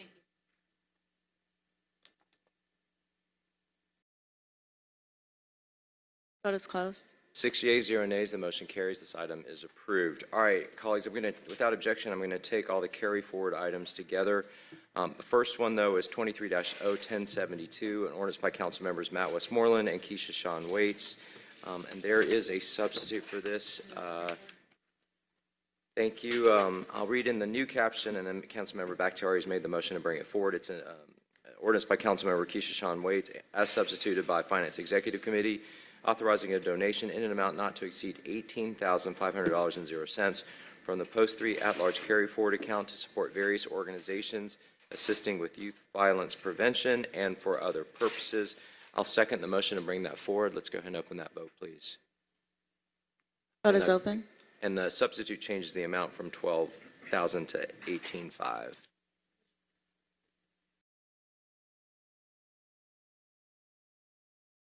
The vote is closed. The substitute is before you. Yep, 6 yeas, 0 nays, that motion carries. Ms. Kempson Wright, so I can still take the others with it, even though this one is going to be adopted on substitute? Okay, all right, let's keep going. I'll call up the other ones. Item number 7, 23-01076, an ordinance by Councilmember Amir Faroki, authorizing a donation in an amount not to exceed $2,000.00 to the Inman Park Neighborhood Association and for other purposes. Item number 8, 23-01077, an ordinance by Councilmember Amir Faroki authorizing the transfer of $20,000.00 from the Council District 2 carry forward account to the Council District 2 distribution account to continue serving the Atlanta community for the public good and for other purposes. Number 9 is 23-01078, an ordinance by Councilmember Amir Faroki. Nope, that's not right, sorry. Let me jump to 11. 23-01083, an ordinance by Council Members Antonio Lewis and Matt Westmoreland authorizing a donation in an amount not to exceed $6,000.00 from the District 12 and Post 2 at-large carry-forward accounts to Blueprint 58 and for other purposes. And item number 18, which is 23-01093, an ordinance by Councilmember Alex Juan authorizing the transfer of $5,000.00 from the Council District 6 carry-forward account to the Council District 6 distribution account to continue serving the Atlanta community for the public good and for other purposes. I'll make a motion to approve all of those items. It's seconded by Shook. And Councilmember, actually, if you can make an motion to approve item number 5 by itself, we were informed by our parliamentarian to take it separately. Very Thank good. you. Okay, so let's take that one first. 23-01072. I'll move to approve on substitute, seconded by Shook. So let's open the vote on that one item.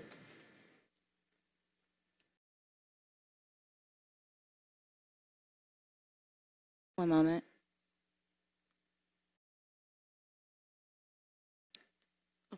The vote is closed. 6 yeas, 0 nays, the motion carries. That item is approved. So that means items 1076, 1077, 1083, and 1093 will take in a block, and I'll make the motion to approve those items as is. Seconded by Hillis. Let's open that vote, please.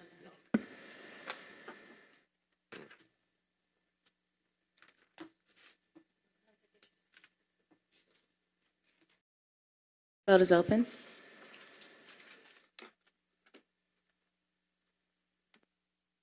The vote is closed. 6 yeas, 0 nays, the motion carries. Those items are approved. Moving along, 23-01074, an ordinance by Council Members Westmoreland, Bakhtiari, Winston, Collier Overstreet, and Dozier, authorizing the City of Atlanta to donate a total amount not to exceed blank dollars and 0 cents to Park Pride to support green space improvements and upgrades in communities across Atlanta and for other purposes. The author has requested that we hold this for one cycle, so I'll make the motion to hold. Seconded by Hillis. Let's open that vote, please. Vote is open. Vote is closed. 6 yeas, 0 nays, the motion carries. This item will be held. All right, without objection, colleagues, I'm going to take item 9, 16, and 19 together. They're all related and have to do with kind of renaming funds per the audit findings, I believe. Oh, no. This is reimbursing funds to the general fund from the Moving Atlanta Forward referendum. So 23-01078, an ordinance by Councilmember Amir Faroki to authorize the Chief Financial Officer to amend the fiscal year 2023 general fund budget in the amount of $2,950,000.00 to reimburse the uncommitted fund balance for funds initially established for the one-time capital costs necessary to build out the Center for Diversion and Services within the Atlanta City Detention Center, which will now be funded with bond proceeds, general obligation public improvement bond series 2022A, and for other purposes. Item 16 is 23-01091, an ordinance by Councilmember Alex Juan authorizing the Chief Financial Officer to amend the fiscal year 2023 general fund budget in the amount of $6 million and 0 cents to reimburse the uncommitted fund balance for funds utilized to support the emergency demolition and reconstruction of Cheshire Bridge Road due to the natural gas fire, which will now be funded with T-SPLOST proceeds and for other purposes. And number 19, which is 23-01095, an ordinance by Councilmember Dustin Hillis authorizing the Chief Financial Officer to amend the fiscal year 2023 general fund budget by transferring appropriations advanced from the uncommitted fund balance to non-departmental in the amount of $7.5 million, even for the acquisition of 75 acres of land from the Conservation Fund to increase parks, green space, recreation, and watershed land in the city to be reallocated to various department operating budgets and for other purposes. Colleagues, do you have any questions for Dr. Wilson and the Finance Department for this? If not, there's a motion to approve from Shook. Is there a second from Hillis? there's no further discussion, let's go ahead and open the vote on those three items, please. Vote is open.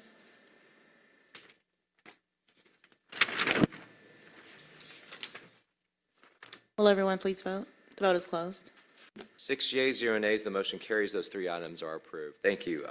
Item number 10, 23-01082, an ordinance by council members Lewis, Winston, Faroki, Amos, Dozier, Bakhtiari, Wan, Shook, Waits, Bond, and Boone to ratify services rendered in connection with agreement number listed, ARPA Gun Violence Prevention Services with Cure Violence Global in accordance with section number listed, Article 10, Procurement and Real Estate Code of the City of Atlanta Code of Ordinances, and to authorize the mayor or his designee to enter into amendment number 1 to the agreement to extend the term for 1 year, beginning retroactively on December 20, 2022, and ending on December 19, 2023, on behalf of the Mayor's Office of Equity, Diversion, and Inclusion, and for other purposes. Mr. Pace. Good afternoon, Chairman Wan, members of the Finance Exec Committee. Theo Pace, Deputy Chief of Staff, Office of the Mayor. The purpose of this legislation is to extend the agreement with Cure Violence Global for the dates that you just mentioned, for the purpose of allowing this organization to complete its work. There's no additional funding being added to this agreement, but it would allow them to complete their outreach training with workers, violence interrupters, and other program staff. All right, questions from Mr. Pace? Motion from Shook to approve, seconded by Hillis. Let's open that vote, please. Vote is open.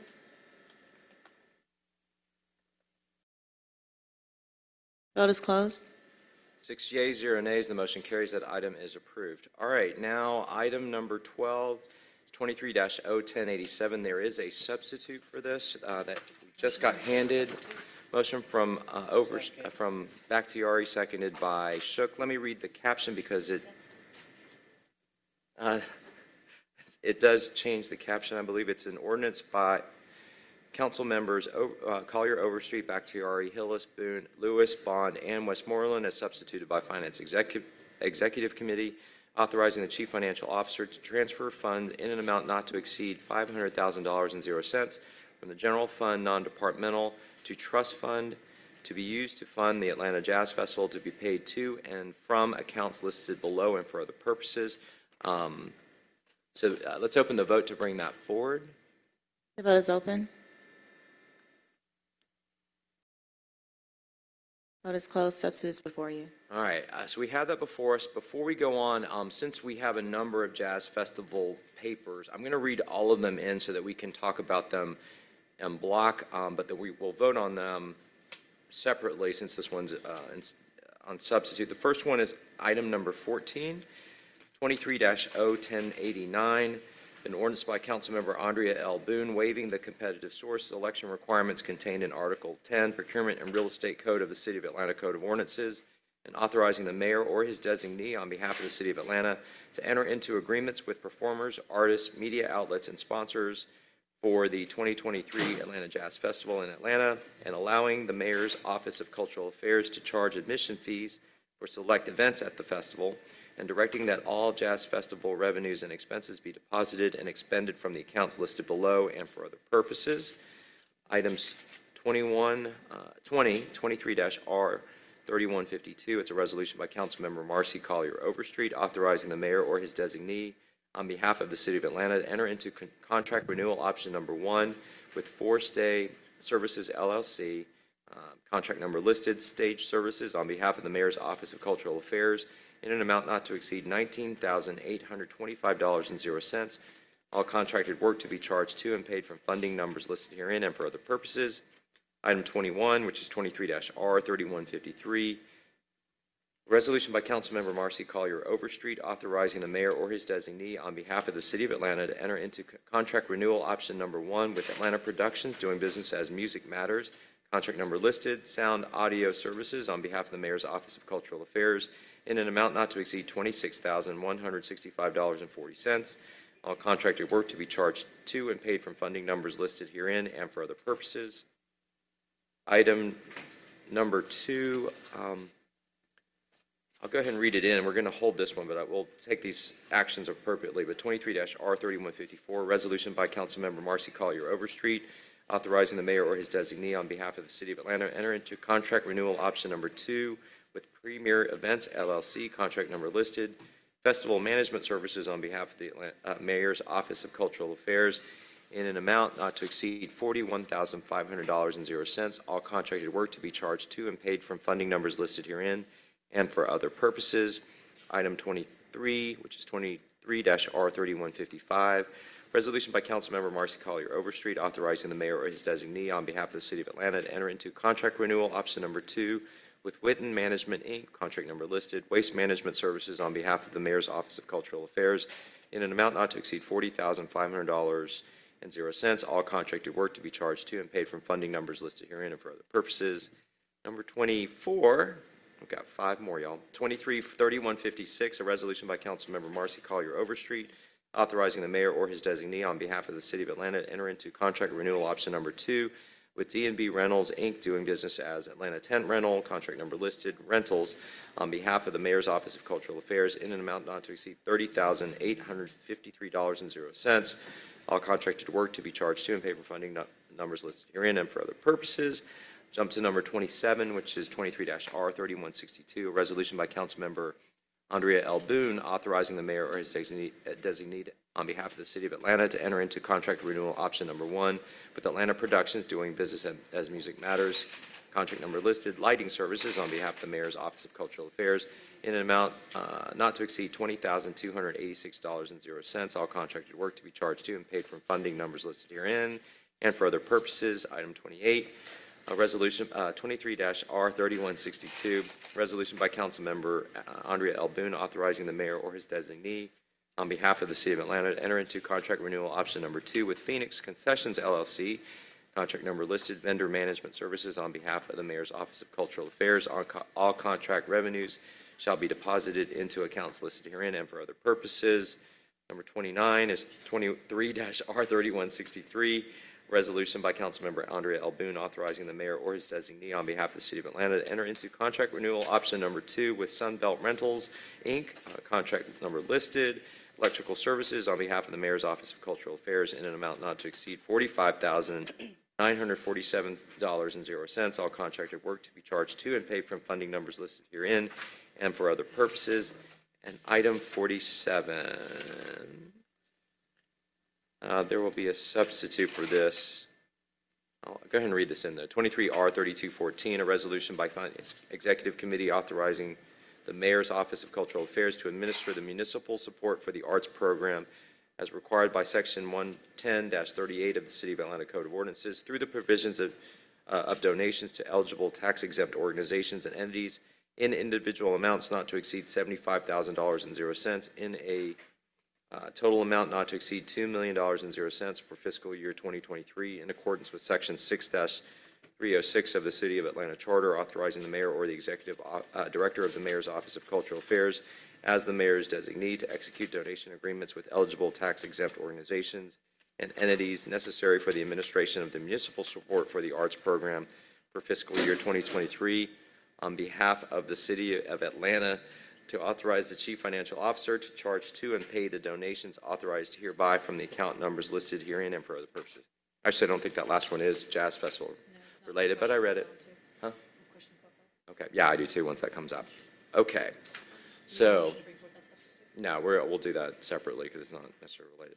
All right, so, now that we have all those read in, Ms. Prothrow? Yes. I'm going to that's a have you lot, speak to these. Thank you, everyone. Good afternoon. Monica Prothrow, Deputy Director for the Mayor's Office of Cultural Affairs. So the legislation before you is to will assist the Office of Cultural Affairs to produce and present the 46th Atlanta Jazz Festival that would take place May 26th to the 29th in Piedmont Park. And so the first piece is the request for the $500,000 to assist with expenses. There are several renewals that you just read in, and those renewals would be covered by funding that is currently in the OCA Trust, the Atlanta Jazz Trust account. But this $500,000 would assist us to cover additional expenses. One that will include security for the festival, post-certified and T-shirt security, and right now, those quotes are coming in about $160,000. This $500,000 will also assist us to cover EMS staffing and ambulance services for the festival event, which will be 3 days. Along with that, pullable toilets, performance fees, fencing. So that $500,000 that we're requesting will assist us to cover those fees those expenses I just referenced. Okay, and then the other ones are specific contracts, are renewal options to allow you to get engaged with the vendors, correct? Correct, and funding for those renewals, there's funding in the Jazz Trust that covers those renewals currently. Okay. All right, so I'm going to start with some questions, and then if anybody else has some questions. So overall, what is the operating budget for the 2023 Jazz Festival? So that budget is coming in about $1.2 million. All right, and so from that, where we're sourcing is $500,000 being proposed by this legislation. Correct, line item and from we have general fund. yes, Okay. from the general fund. That $500,000 will be sourced by the general fund that would be transferred into the Atlanta Jazz Festival Trust account. To cover the remaining expenses, we are actively seeking sponsorship to cover those expenses, working with the partnership director with the mayor's office. Is there an existing balance in the trust fund right now? It's about $230,000. Okay, so if I'm correct, budget of 1.2 million, you're asking for 500 here, you've got 230 in the trust, so you have to raise $500,000. Correct. To cover everything and make yourself whole for that. And anything above that just kind of carries forward and it gets. That is correct. What has been kind of the track record in terms of fundraising? It varies. For fiscal year '23, we got about $300,000 in sponsorship dollars. That was for fiscal year 22? Fiscal year '22, yes. My apologies. What's the high water mark in terms of fundraising dollars? It depends on our expenses. So our fundraising benchmark is determined by our expenses that we're going to, and it varies from year to year in terms of expenses. The last 2 years, we've seen how crew and labor expenses have increased with the production needs that the festival have. So is there a year where we've actually raised $500,000? I want to say maybe the last two, prior to the pandemic, yes.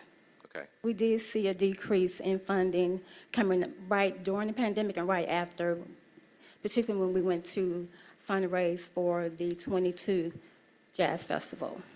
And then what's the profile of our typical? Funders? Yeah.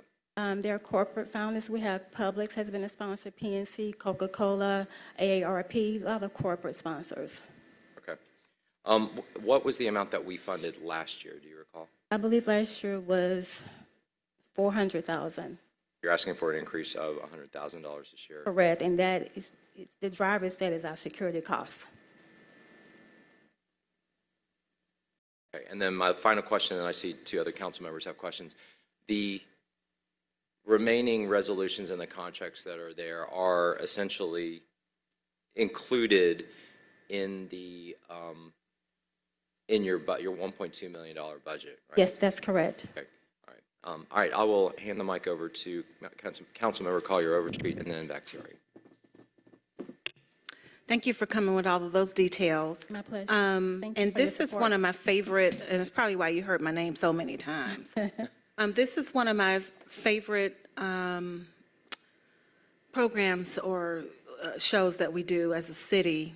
And I dream of a day when we're not piecemealing it and where the skies are blue and the grass is green.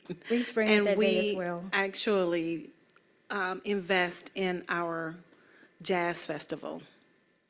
I have a few things that are important to me. The seniors are one, and this jazz festival is one.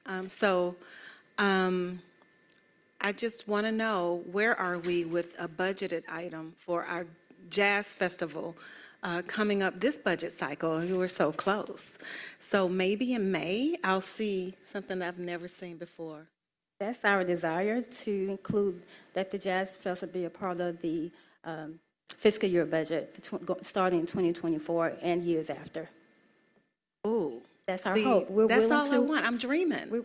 The sky is blue, the grass is green, and I may have a jazz festival budgeted in our FY24 budget. Thank you. We are dreaming with you and willing to work And willing to work with finance and administration to see how that we can make that work. Thank you. That's all I want. All right, Councilmember Bakhtiari. Thank you for everything. I do have a couple, we had a number of questions about this last year. And Okay. so I'm sorry, I don't know if you were here for those questions. I don't know if you were in the audience. I know that you weren't presenting to us last time. There might be Ms. Love. Yes, and so, what's this love? And so, as Councilmember Overstreet said, like, this is a great event. I do have some questions because one of the things we consistently asked last year was for a count to occur.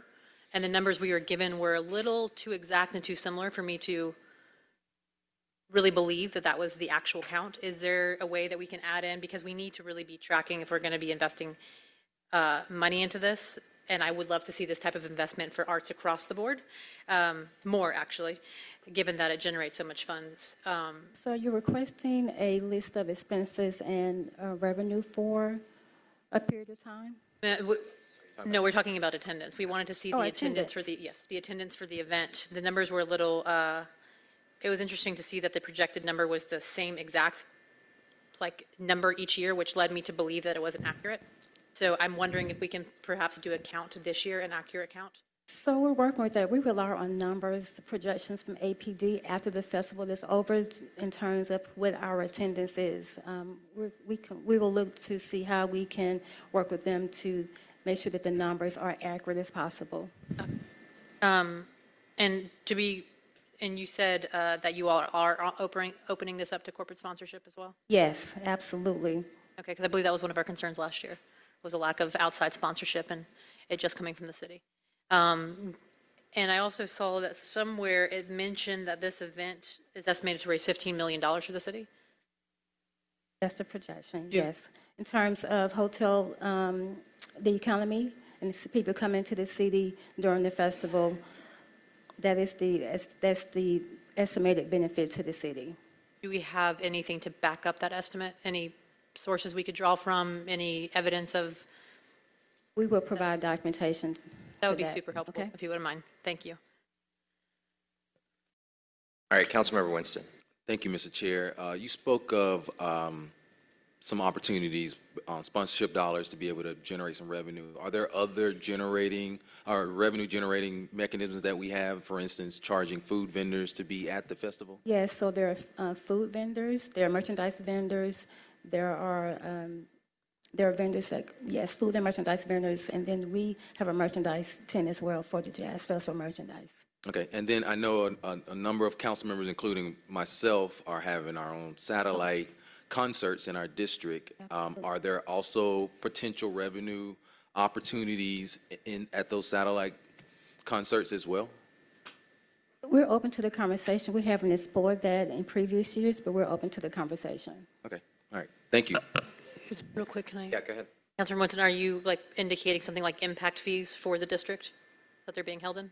I'm just hoping that, I could get some food vendors. I might be able to have some local sponsors, within the district that might want to participate to make it a little bit bigger than what it is. So food vendors is part of our request for the permit for your event. So yes, food vendors will be on site during that, on that day. Okay, I think if I'm not mistaken, it was only 2 food vendors that were allowed per the permit that we are doing for our district concerts. That's correct. So there could be an opportunity to get more. We're open to the conversation. Yes, sir. Okay, all right, thank you. Thank you, Mr. Chair. Councilmember Overstreet. Yeah, I was just going to say that anytime I had a standalone satellite jazz festival in the district, I've had food trucks and vendors and things of that nature through permitting. Yeah. Yes, and there are some, that may be a community organization you like, that you want to engage in, to be present on site, to engage with your constituents on that day as well. So that's also permitted. Any other questions? So here is my concern, and I expressed this last year, and I would echo this to Ms. Love if she were here. I agree. I think this is a very important and marquee event for the city to do, and I'm in no ways suggesting, and plus it's in District 6, so I'm in no way even hinting or suggesting that we shouldn't do this. Where I get concerned is that such a marquee event that's done successfully in other cities as well, I feel like should be self-sustaining. And I don't know exactly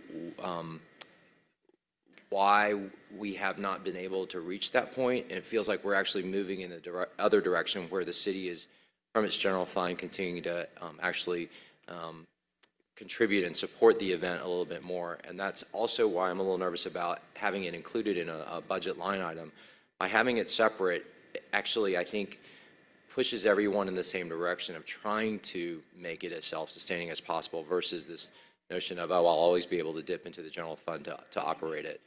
The other piece, though, is that, I don't know if what the model that other cities and other similar festivals have done in terms of, would it make sense for us to spin this off and let a separate or adjacent or related nonprofit run this? I know there is a nonprofit associated with, as far as the fundraising arm and managing arm, but $500,000, in my opinion, actually no, if you took aggregate $1 million to be able to do this annually, since we've been doing it so long, that has the reputation and the attendance and the appeal that it does, the fact that it's, where it's located, should lend itself to being on that, in that direction versus the other direction that we're heading.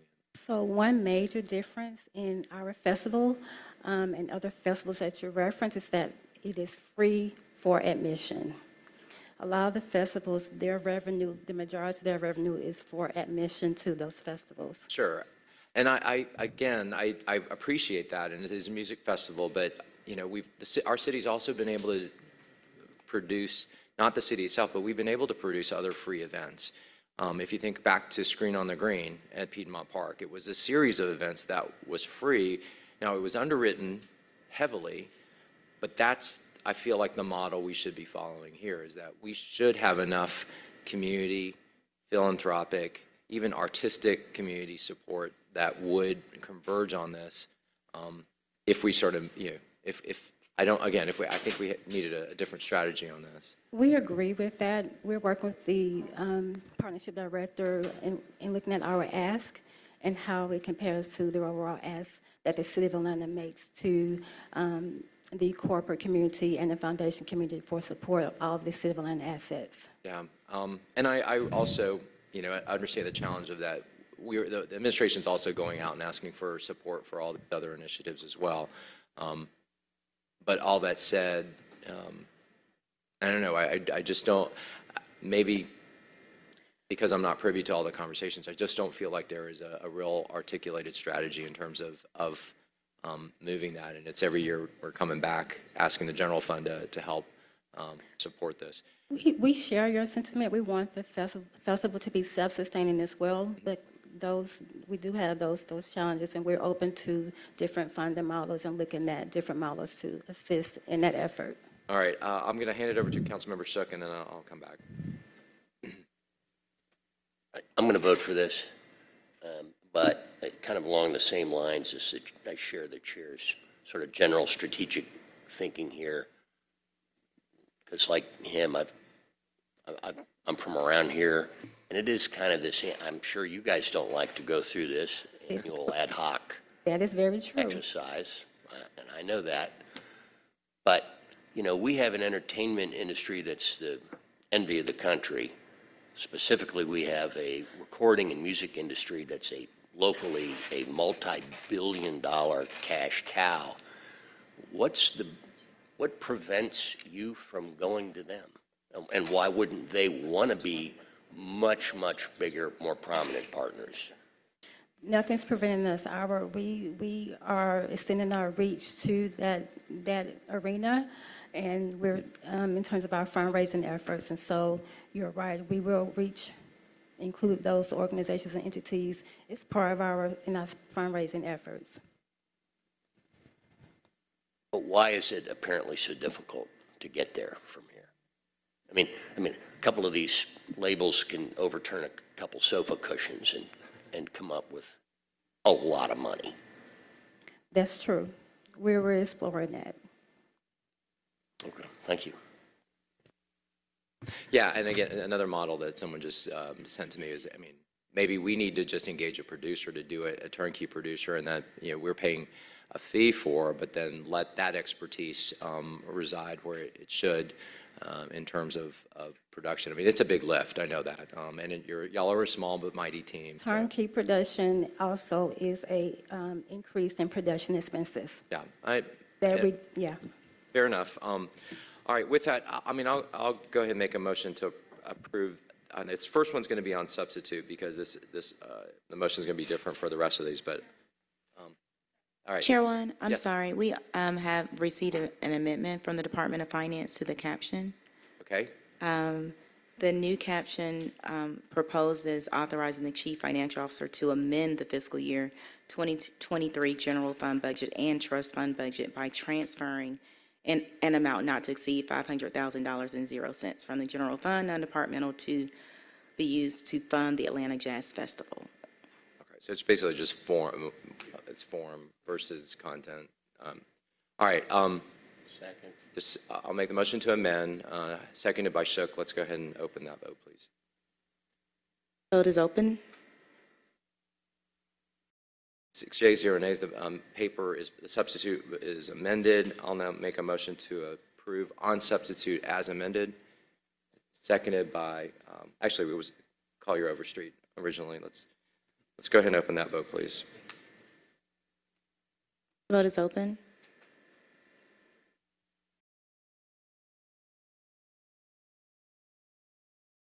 Vote is closed. 6 yeas, 0 nays. The motion carries. This item is approved on substitute as amended. All right, so let's go ahead and take the other agreements. Well, first of all, let's take the ones we need to file. So that's 23-R3154. It's item number 22. This is with Premier Events. And then also number 28, 23-R3162. This is the one with Phoenix Concessions. I believe we're filing these because the underlying contracts have expired. Is that correct? So we can't use these forms to do it. All right, I'll make the motion to file those, seconded by Bakhtiari. Let's open that vote on those two items, please. The vote is open. Vote is closed. 6 yeas, 0 nays. The motion carries. Those two items are filed. All right, and then I'll take the other resolutions, item 20, 3152 with Force Day Services, 3153 with Atlanta Productions doing business as Music Matters. Item 23, which is 3155 with Witten Management. Item 24, which is 3156 with D&B Rentals. Item 27, which is 3161 with Atlanta Productions doing business as Music Matters again.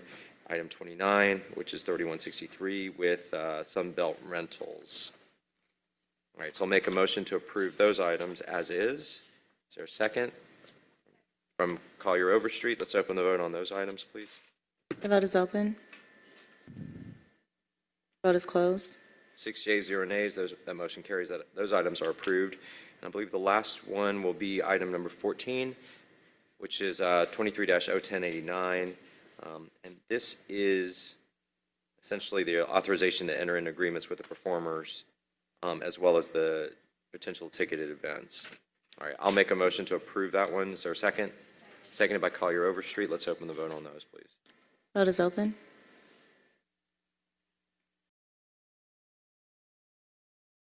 Vote is closed. 6 yeas, 0 nays. The motion carries. That item is approved. All right, I understand Ms. Bakhtiari has a time constraint and has two papers we need to go ahead and pull up. If you will hold on, let's take care of those, and then I'll pull you back up for the last one. Thank you for your support about the Jazz Fest, and we thank you for your feedback and your recommendations. Thank you. Councilmember Bakhtiari, which ones are they? Ms. Kimson-Wright, would you 25? direct us to the ones? Yeah, 25 and 26. Okay. All right, so item number 25 is 23-R3158, a resolution by Councilmember Liliana Bakhtiari denouncing the government of the Islamic Republic of Iran for its continued violence against the Iranian people, denouncing any and all entities which have not taken action against or continue to support this oppressive regime, and calling for the instatement of a democratically elected government for the Iranian people and for other purposes. Ms. Bakhtiari. Thank you. First, thank you to my colleagues for making the time, for allowing me to go ahead. This is a resolution essentially continuing to denounce what is happening in Iran. There's organizations here that people are funding that are connected to this regime, please, I push for you to actually ask Iranian people rather than just blindly giving money to organizations that were created in this country to support dictatorships. So I have constituents in my district that are affected by this. My family is affected by this. So I just wanted to speak to that to draw more attention, and I move to approve. All right, there's a motion from Ms. Bakhtiari. Is there a second? Seconded by Shook. Let's open the vote, please. Vote is open. Vote is closed. 6 yeas, 0 nays, the motion carries. That item is approved. All right, 23-R3160, resolution by council members Bakhtiari, Winston, Faroki, Amos, Dozier, Juan, Hillis, Boone, Collier Overstreet, Lewis, and Westmoreland, requesting that the City of Atlanta Defined Benefit Pension Plan Investment Board, the investment board, divest city employee pension funds from private prisons by 2030, and requesting that no further investments be made into such companies starting in FY 2024 and for other purposes. Ms. Bakhtiari. First, I want to thank Finance for all the help with this paper. Essentially, this is to move away from to get the city to move away from working with any agency that still enlists prison labor to make its products. Prison labor is legal slavery. It is morally horrendous. It is wrong. It's not something our system should be doing.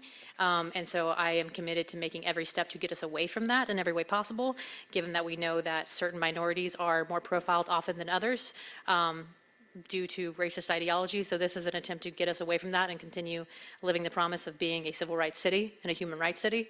So I move to approve. Seconded by Hillis. Any comments or questions? Ms. Collier Overstreet. I think we need to at least be clear that and state that we don't have any. We don't do that. So we had our pension advisors look into our current allocation. We don't have any direct exposure to any companies that are directly related in prison labor. We do have some indirect exposure that is very, very minimal. We will continue to work with those specific funds to find comparable funds that lessen that exposure. So it's already something that we have kind of been aligning towards, but this makes it clear that this is the direction the city will go forward. Yes, so to make the statement that we will not be doing this again, or the minimal changes, but we will not, we are committed to never doing this in the future. All right, other questions or comments? Seeing none, let's go ahead and open the vote, please. Vote is open.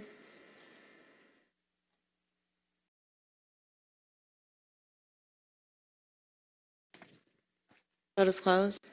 6 yeas, 0 nays, the motion carries. That item is approved. So, Ms. Prothero, if I can have you come back up, let's pick up that last one so that we can send you on your way. And this is item 23-R3214. And colleagues, there is a substitute for this one that cleans up the account number, so I'll make a motion to bring that substitute forward. Seconded by Hillis. Let's open that vote, please, to bring forward the substitute. Vote is open.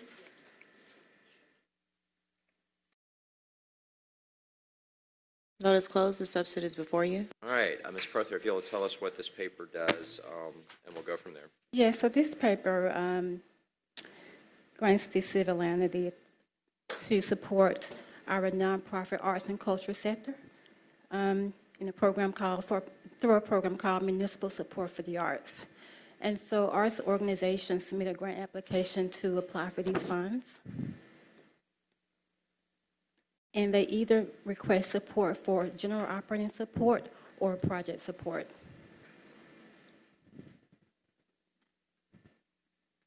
All right, questions for the department, the administration on this? Yes, Councilmember Bakhtiari. So quick question. Obviously, always want to see investments in our arts. And for those who don't know, for every dollar we invest in the arts, we get at least a $4 return. So that's extraordinary. Just very quickly would like to know how we determine who is eligible for this. So there is a specific, the eligibility requirements is that the organization must be headquartered in the city limits of Atlanta, and their programs that they present must take place in the city limits of Atlanta. They must be a 501c3 organization headquartered and incorporated in the state of Georgia. Okay. Is there anything that let me say this. I would love to be a resource to assist other individuals in my district and around the area. My partner is a professional dancer. and I mean for Glow ATL, a nonprofit. So if there, or used to be, if there's anything I can do to be a resource for this, to help artists who obviously do not make a lot of money and most are barely scraping by in our city, if there's anything I can do to make this more accessible to more individuals, please consider me a resource. Will do. Thank you so much. In terms of the implementation of this program, does this paper essentially give you all the authority to do the selection and awards without coming back and report to council of who the awardees are? Yes, that's correct. Is that how we've done it in the past? Yes. Okay, all right. We're happy to share with you, the council, the grantees that are within your council districts. We'd be happy to provide that information.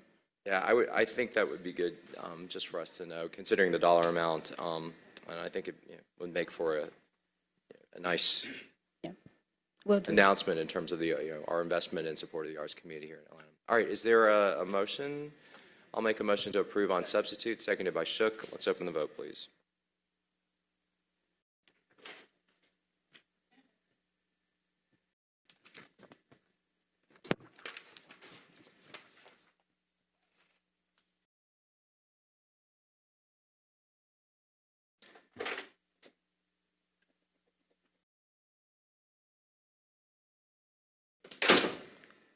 The vote is closed. This item is favorable on substitute. 6 yeas, 0 nays, the motion carries. This item is approved on substitute. Thank you for your support. All right, so let's go back. I believe we ended originally on item number 12, which was the Jazz Festival, and that's what kind of waterfalled all that other. So I think we're on number 13. So 23-01088. This is an ordinance by Councilmember Marcy Collier Overstreet, amending 22-01635, adopted by the Atlanta City Council on August 15, 2022, and approved by the mayor on August 23, 2022, which established the Mayor's Office of International and Immigrant Affairs for the purpose of correcting accounting and personnel information in Section 6. And for other purposes, we have an amendment for this that adds position numbers, adds missing position numbers being transferred. I'll make the motion to amend, seconded by Shook. Let's open the vote to amend, please. Vote is open.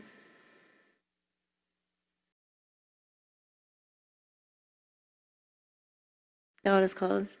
5 yeas, 0 nays. The motion carries. This item is amended. Mr. Pace. Good afternoon again, Mr. Chair. Theo Pace, Office of the Mayor. This legislation cleans up a paper adopted last August by the City Council that merged the Office of Immigrant Affairs with International Affairs. It includes the needed position codes to allow the Department of Finance and Human Resources to basically move those positions from Immigrant Affairs to the appropriate department orgs in the Office of International Affairs. All right, there's a motion from Shook to approve as amended. I'll second that. Just want to confirm that there is no money, additional funding that is required or affected by this. All right, any other questions? All right, there's a motion, it's been moved and properly seconded. Let's open that vote, please. Vote is open.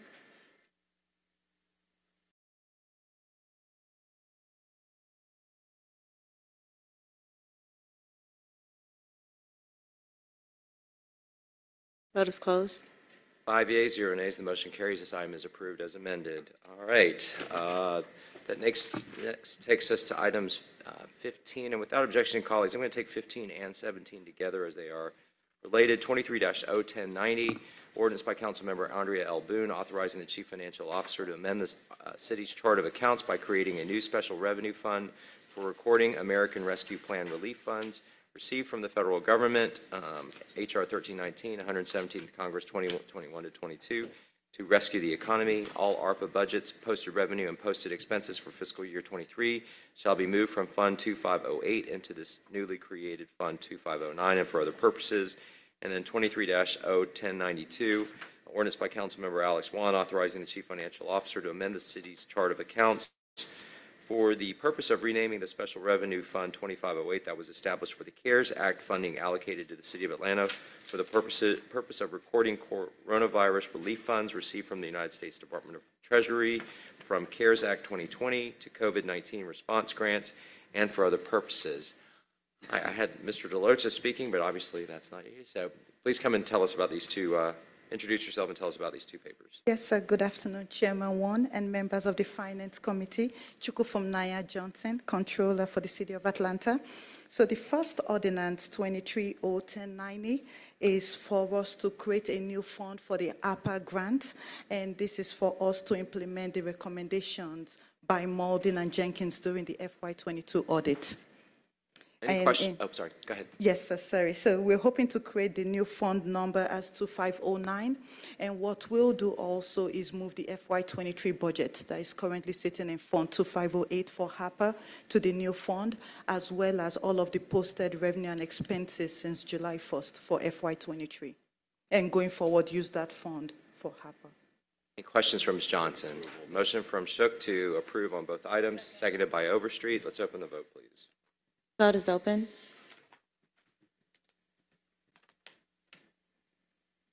Vote is closed. 5 yeas, 0 nays. The motion carries. Both items are approved. Okay.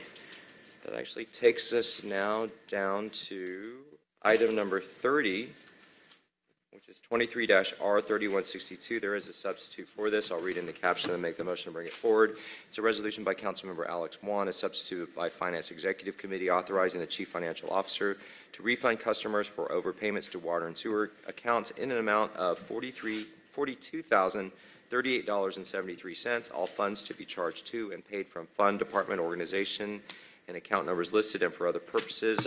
Motion to bring it forward, seconded by Shook. Let's open that vote, please. Vote is open.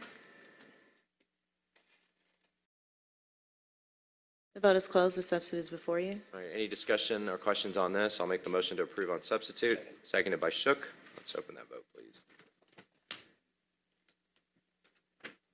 The vote is open. Vote is closed. 5 yeas, 0 nays. The motion carries. This item is approved on substitute. Item number 31, 23-R3167. And there, I guess we can do it as actually, I'll read in the caption. A resolution by Councilmember Mary Norwood authorizing a donation in an amount not to exceed $50,000.00 to Chastain Horse Park Limited, a Georgia nonprofit corporation, to support its mission of empowering riders of all abilities through life-changing relationships with horses, authorizing the Chief Financial Officer to charge to and pay the donation authorized hereby from the account numbers listed herein and for other purposes. There's an amendment to change the reference of donation to transfer throughout the document. I'll make the motion to amend. Seconded by Shook. Let's open that vote, please. Vote is open. The vote is closed. 5 yeas, 0 nays. The motion carries. The amended paper is before us. And colleagues, this is actually the first of the transfers from the discretionary vertical fund. So I think the administration is now ready. If there are others that you're contemplating, this would be the kind of proper form to follow going forward. Is there any discussion on this particular paper? All right, seeing none, I'll make a motion to approve on as amended, seconded by Shook. Let's open the vote, please. The vote is open.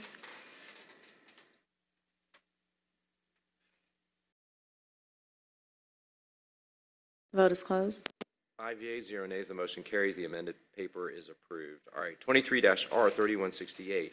Resolution by council members Bond, Winston, Amos, Hillis, Boone, Collier Overstreet, and Lewis and Westmoreland requesting the mayor of the city of Atlanta or his designee to identify funds in the amount of $5,000.00 to support the Black Music and Entertainment Walk of Fame development and for other purposes. Questions or comments on this one? Mr. Shook. Yeah, I'm wondering why this isn't a carry-forward paper. That's what it looks like to me. That's what it should be. I'll just say it. Instead of a general fund ask. I would say that would be my position as well. I wouldn't be supportive of this in its current form. I just, given the dollar amount, it doesn't make sense to do this because it ultimately could precipitate a number of small donations like this. Motion to hold. All right, there's a motion from Collier Overstreet to hold, seconded by Hillis. There's no further discussion. Let's open the vote on the motion to hold. Vote is open.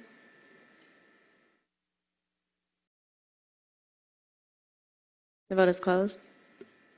5 yeas, 0 nays, the motion carries. This paper will be held. Okay, item number 33 is 23-R3200, a resolution by Finance Executive Committee to correct resolution number 22-R4256, adopted by the Atlanta City Council on September 19, 2022, and approved per city charter section 2-403 on September 28, 2022, by deleting the incorrect funding source and replacing it with the correct funding source, all work to be charged to and paid from accounts listed and for other purposes. Commissioner Santiago. Yes. Good afternoon, Mr. Chair, members of the committee. Remy Santil, Commissioner of Department of Enterprise Asset Management. This legislation is as stated and is simply just moving the funds. Any questions or comments? Motion from Shook to approve. Is there a second? Seconded from Collier Overstreet. Let's open the vote, please. Vote is open.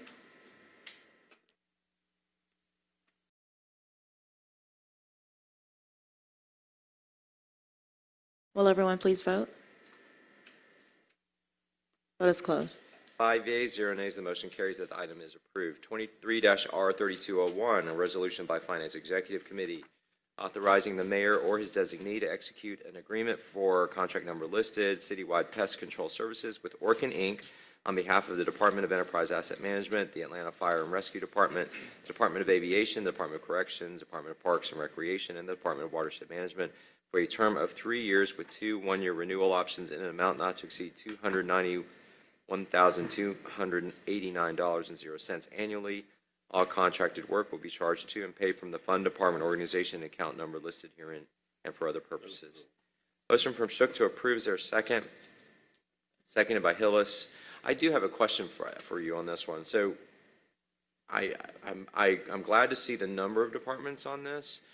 I'm surprised that the dollar amount is where it's at. And I'm just hoping that we're not going to see a series of amendments later over the course of the year, next year, and through the renewal options where this jumps and keeps jumping. Well, so was there a effort to consolidate use and need before? Yes, but also that would depend on frequency and the increase of rodents. So if we have any instances of bugs or rodents that increases, a frequency would increase, which would mean a cost would increase. So right now we are at a sustainable frequency, but that doesn't mean that it will not change. And then is this first year dollar amount at least in line with what these collective aggregated departments expended at least? In the previous, right. It's consistent. Yes, and actually some actually increased some of their frequencies as well. And we got a pretty good rate as well on this particular I don't know if the Chief Procurement Officer, did you want to add a comment to this while you're here? Jadeep Majumdar, Chief Procurement Officer, City of Atlanta. We are actually looking at the scope of work, and perhaps this could be an opportunity for us to consolidate everything and then go out again with a bid so that we can capture the entire scope rather than piecemealing and adding it. Yeah, I would just encourage us to do that on the front end versus the back end because it just, yeah, anyway. All right, thank you. There's a motion and a second to approve. Let's go ahead and open that vote, please. The vote is open. The vote is closed. 5 yeas, 0 nays, the motion carries. The item is approved. 23-R3202, a resolution by Finance Executive Committee authorizing the mayor or his designee to execute amendment number 4, the sole source agreement number listed, IBM Maximo Asset Management Annual Software Subscription and Support Services with International Business Machines Corporation to add additional funding in an amount not to exceed $140,168.00 on behalf of the Department of Enterprise Asset Management, and for other purposes. Commissioner. Yes, so again, Remy Santil, Commissioner of DEEM. The purpose of the legislation is to allow a module extension to our Maximo program that will allow our real estate team to upload real property into the system and give us comprehensive view of our assets across the enterprise, and allow the team to automate the entire lease management process and manage contracts for critical leases to indicate so we can get notifications on lease dates, rental payments, and such. Questions for the Commissioner? Motion from Shook to approve. Is there a second? Seconded by Hillis. Let's open the vote, please. Vote is open. Vote is closed. 5 yeas, 0 nays. The motion carries. This item is approved. All right, next item is 23-R3203, resolution by Finance Executive Committee authorizing the mayor or his designee to execute an agreement for RFP number listed, design build for 40,000 square foot warehouse with 930 Marietta Land LLC for the design build of a 40,000 square foot warehouse space on behalf of the Department of Enterprise Asset Management for a term of 2 years with one-year renewal option in an amount not to exceed $3,600,000.00. All contracted work will be charged to and paid from the fund department organization account number listed herein and for other purposes. Colleagues, first action we need to do is to amend to attach the iPro report. I'll make that motion to amend. Seconded by Hillis. Let's open that vote, please. Vote is open.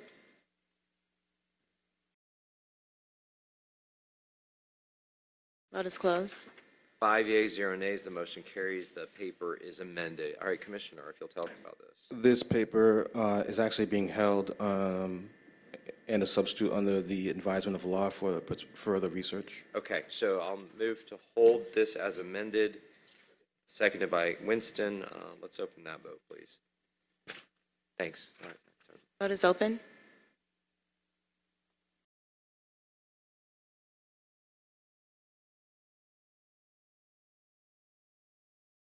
Vote is closed. 5 yeas, 0 nays. The motion carries. This paper will be held. Next item, 23-R3204.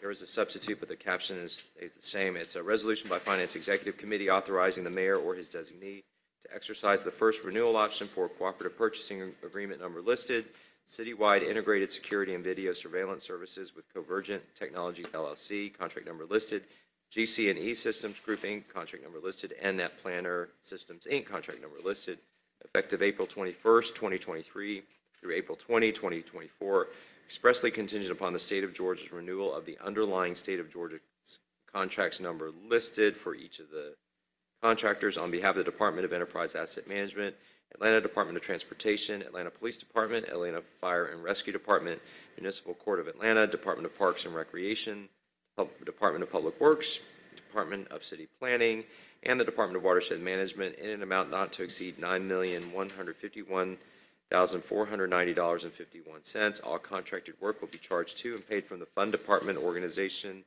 and accounts number listed herein and for other purposes. I'll make a motion to bring forward the substitute, which corrects the funding stream for APD and reduces the amount, adds additional CARES account, adds corrections as a user, and then adds some missing verbiage. So the dollar amount actually is increasing by $500,000, it looks like. So it actually is increasing the dollar amount. All right, so it's been moved by Shook. I'll second the motion to bring forward the substitute. Let's go ahead and open that vote, please. The vote is open. Vote is closed. 5 yeas, 0 nays. The motion carries. This item, substitute is before us. Commissioner. Yes, so this renewal will allow departments to order additional CCTV equipment as needed. CCTV equipment is needed for strategic locations within the departments, which will help prevent vandalism, break-ins, and other serious crimes that we're trying to survey throughout the city. Hey, the caption says subject to the renewal by the state of Georgia. Is that happening before April 21st? I've never seen that before. Yeah, I know this is a co-op with the state of Georgia. That particular aspect of it, I'm not fully aware of. I mean, I don't have a problem with that. It's just kind of odd to see that. But all right, is there any other questions or comments? Motion from Shook to approve on substitute. I'll second that. Let's open the vote, please. Vote is open. Vote is closed. 5 yeas, 0 nays. The motion carries. This item is approved on substitute. Actually, I'm going to go back to that. So what happens if they don't renew? With the state? Yeah. That I'm not sure. We would have to put it back out for bid for ourselves. Look for what they do. See if the. Go ahead. You want to address that? Those are the Jadeep Majumdar, Chief Procurement Officer, Those are the challenges we have with co-op. We have to understand what the co-op has or is there, and we have to take proactive steps. So from our end, we have started planning that if it doesn't get renewed, then what is the plan of action? And that is part of our 90-day plan going forward. For law, I mean, and I don't know why I'm zeroing on this much. So let's say they renew 2 of the 3. Can this legislation still move forward and we negotiate a contract with the 2 that do get renewed, and then the 3rd drops off, and then they have to come forward with a new one, a substitute for that 3rd contractor? Is that how that would work? Good afternoon, Amber A. Robinson, City of Atlanta, Department of Law. I do apologize. Could you please begin the question again and restate it? Thank you. The caption says this is contingent on the state of Georgia, who we're doing the co-op purchasing agreement with. They renew their contracts with all 3. So I'm looking at the downside. What happens if they don't renew all of them? Can this paper still move forward with the 2 that they do, and then drop the 3rd one that doesn't get renewed, and then procurement and Deem comes back with a separate paper? Or do we have to, does this bomb the whole, if one gets rejected, all 3 get rejected? If you might, if I could have about 5 minutes to review the full paper other than the caption, I can provide that answer. Yeah, it's not critical, but we'll just keep moving forward. But yeah, it was more curiosity than anything else. It's actually the underlying contract, the anchor underlying contract. So it is the whole. So it's the anchor. If the anchor goes away, all the others could be in jeopardy. Oh, wow. Okay. Thank you for that clarification then. All right. Again, I'll defer to legal law department to answer that question in its entirety. Again, I'm going to answer the question, but I have been informed by our team that the state has informed the city that it will be moving forward with the contract. Okay. So that's a non-issue. Okay. Thank you. All right. Item number 38, 23-R3205, and we do have a substitute for this that corrects the task order number and corrects the contractor verbiage. So I'm going to read in that caption. So it's a substitute resolution by Finance Executive Committee authorizing the mayor or his designee to issue task order number listed for job order contracting consulting services with the Gordian Group, Inc., construction management services for Fire Station 22 construction on behalf of the Department of Enterprise Asset Management in an amount not to exceed $423,652.79. All contracted work will be charged to and paid from the fund, department, organization, and account numbers listed herein. And for other purposes, I'll move to bring the substitute forward. Can I get a second from Shook? Let's open that vote, please. Vote is open.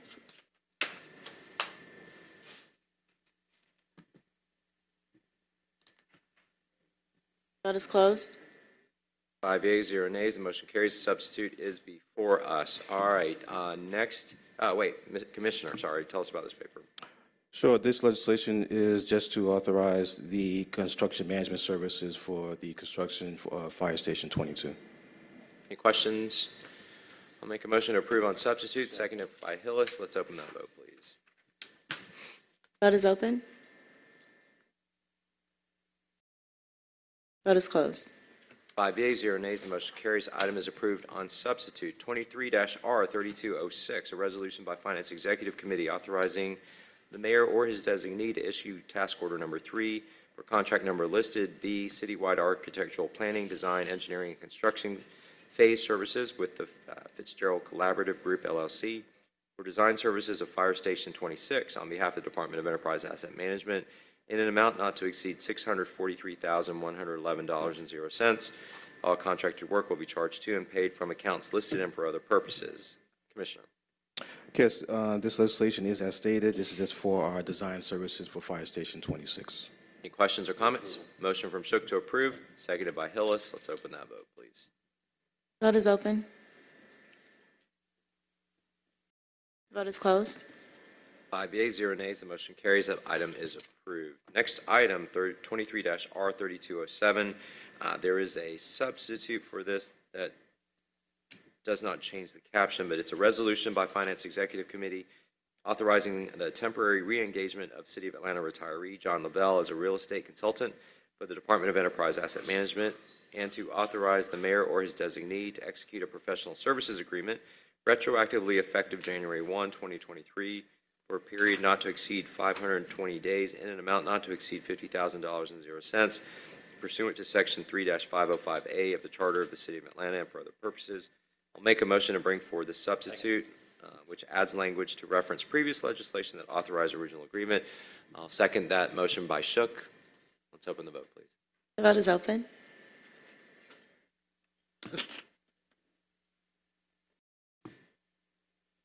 Vote is closed. The substitute is before you. Mr. Robinson, did you need to speak to this? No, I did not need to speak to this paper. I did have the answer to the question about item number 37. If for whatever reason the state were to decide to not go forward with all of the contracts, the contract that the state did not go forward with, we would not be able to move forward with renewal, but the others could move forward. Thank you for researching that. All right, regarding this paper, Commissioner, did you have any comments on this? No, just simply to reengage All right, Mr. LaBelle. We have a motion? Motion from Shook to approve on substitute, seconded by Overstreet. Let's open that vote, please. The vote is open.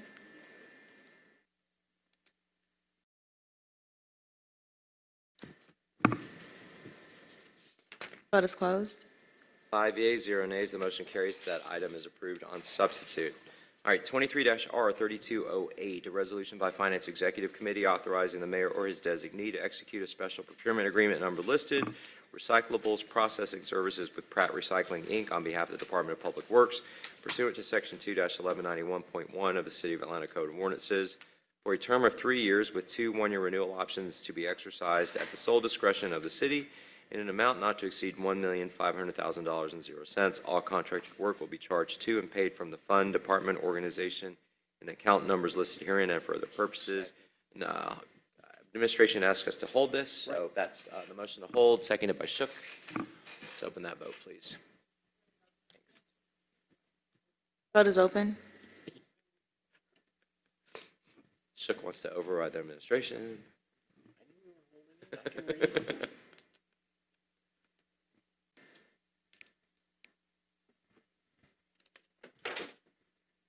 The vote is closed. 5 yeas, 0 nays. The motion carries. This item will be held. Item number 42, 23-R3209, a resolution by Finance Executive Committee authorizing the mayor or his designee to issue task order number 1 for RFP number listed, citywide architectural planning, design, engineering, and construction phase services, group large, RFP number listed with Dream ATL joint venture team for post-closure and landfill maintenance of city-owned landfills on behalf of the Department of Public Works in an amount not to exceed $1,700,000.00, with all contracted work to be charged to and paid from fund, department, organization, and account numbers listed herein and for other purposes. Hey, Ms. Greenlee, you have the floor. Good afternoon. Kanika Greenlee, Department of Public Works. The purpose of this legislation is to request a task order number 1 for the annual contract, A&E contract with Dream ATL. It's required for our landfill post-closure care. It will include reporting, sampling, and landfill maintenance upkeep on behalf of the Department of Public Works, and the amount not to exceed $1.7 million. As you may or may not know, the Georgia Environmental Protection Division does require that we regulate our city landfills for a minimum of 30 years after they have closed. It will also address some of the concerns that were in the financial audit. We will include that as a part of this task order as well. Questions for Ms. Greenlee? Seeing none, I'll make a motion to approve, seconded by Shook. Let's open that vote, please. Vote is open.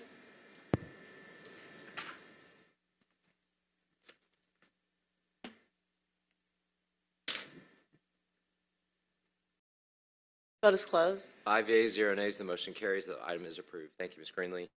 23-R3210, a resolution by Finance Executive Committee adopting the 2024 update to the City of Atlanta 5-year financial plan for years 2024 to 2028 and for other purposes. Motion to hold, seconded by Shook. Let's open that vote, please. Vote is open. The vote is closed. 5 yeas, 0 nays. The motion carries. This item is approved. It will be held. CFO Bala, we'll see this in March, right? Is that the schedule? Correct. Okay. All right. Thank you. All right. 23-R3211, a resolution by Finance Executive Committee authorizing the municipal clerk to place a public advertisement in a newspaper of general circulation depicting the tax digest millage rate, tax levy, and other information required per section 48-5-32 of the official code of Georgia annotated and for other purposes. I'll move to approve this, seconded by Shook. Do we need any discussion on this item? Seeing none, let's open the vote, please. The vote is open. The vote is closed. 5 yeas, 0 nays, the motion carries. That item is approved. Taking care of 45, we're on now to 46, 23R3213, a resolution by Finance Executive Committee authorizing the mayor or his designee to execute special procurement agreement number listed employee scheduling services to include maintenance and support with Informer Systems, LLC, doing business as Safe Cities on behalf of the Police Department pursuant to Section 2-1191.1 of the City of Atlanta Code of Ordinances for a term of 5 years with 2 one-year renewal options in an amount not to exceed $108,000.00. All contracted work will be charged to and paid from the Fund Department organization and account number listed herein and for other purposes. If you'll step forward and introduce yourself and tell us about the paper, please. Good afternoon, Chairman Wan and council members. I'm Yolanda Pascal, Budget Management Chief for APD. This contract is to put in place a new contract for employee scheduling services for 911. It will populate the schedules by shift to ensure proper scheduling based on each employee's certifications. Questions? Motion from Shook to approve, seconded by Hillis. If there's no further discussion, let's open that vote, please. Vote is open. Vote is closed. 5 yeas, 0 nays, the motion carries. That item is approved. All right, that takes us now to dual referreds. The first item, 23-01073, did come forward from CDHS. We have a substitute for that. That's this, right, Ms. Santana? Okay. 23-01073, I'll read it in and I'll make the motion to bring forward the substitute. It's an ordinance by council members Matt Westmoreland and Jason Dozier, as substituted by the Community Development and Human Services Committee, as substituted by the Finance Executive Committee. Get ready, it's a long caption. Amending that certain ordinance number 20-01779, adopted by the Atlanta City Council on January 4th, 2021, and approved by the mayor on January 11, 2021, the 2021 ordinance relating to the city's housing opportunity program, so as to, 1, acknowledge and approve use of an alternate benchmark interest rate in establishing the interest rate applicable to the Urban Residential Finance Authority of the City of Atlanta, Georgia, or the Finance Authority, Taxable Drawdown Revenue Bond Housing Opportunity Program, Series 2021, Series 2021 Drawdown Bond, currently authorizing the aggregate principal amount of not to exceed $50 million, an extension of the commitment termination date, 2, approve an amendment to the second amended and restated intergovernmental housing cooperation agreement to reflect use of a replacement benchmark interest rate, 3, provide for the enlargement of the authorized principal amount of the Series 2021 drawdown bond and provide for a further extension of the commitment termination date and maximum maturity date subject to certain conditions precedent. 4, authorize the mayor to acknowledge and agree to a First Amendment to continuing covenant agreements in connection with the sale of the Series 2021 drawdown bond, reflecting the replacement benchmark rate and an extended commitment termination date. And 5, authorize certain related actions, all in connection with the Housing Opportunity Program financed through the Finance Authority's issuance of the Series 2021 drawdown bond and for other purposes. Make a motion to bring forward the substitute, seconded by Shook. Let's open that vote, please. Vote is open.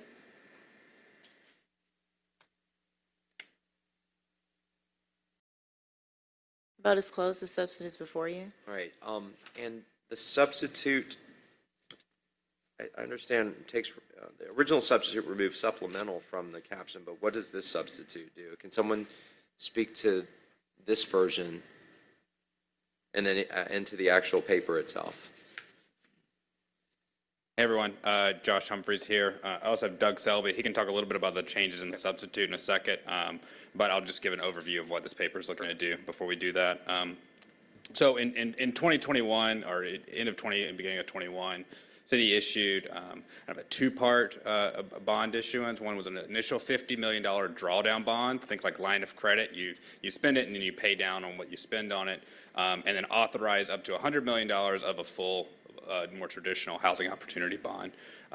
The first $50 million had a 3-year time horizon on it, and we're coming to the end of that. So the first key thing that we need to do is just extend that further. The reason that we want to do that rather than issue into the $100 million is the line of credit reduces the amount of debt the city has to pay regularly, and it's only on what we've actually spent down on the housing bond. So it reduces our carrying costs for the bond. So we're asking in the paper to extend that out through 2028. And then extend it up to $75 million. So originally it was 50 and 100. We've got it validated for that. By extending the 75, it would allow us to have the flexibility of the drawdown and go up a little bit higher, but still never exceeds what was originally approved in this. And then the other, well, I guess those are the main things that this would authorize to do. I don't know if you've got questions about what the substitute does, Doug could probably answer those. Yeah, I just want clarification on the substitute that we just pulled forward versus against what CDHS did on Tuesday.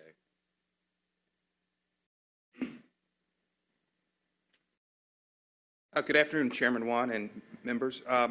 Really, the only change was to clarify in the text that the extended commitment date runs through March 1st, 2024. And so that was added to the paper. And then there's a standard provision that authorizes authorized reps of the city to sign under the Georgia Electronic Signature Act. So those were the two changes. And really, the only other primary change in the documents generally are to replace the LIBOR rate, which is terminating as of June 30 of this year, with the SOFR rate, which is the interest rate that will apply to these new bonds. Any questions for the team? Motion from Shook to approve on substitute. Is there a second? Seconded by Winston. Let's open that vote, please. Vote is open.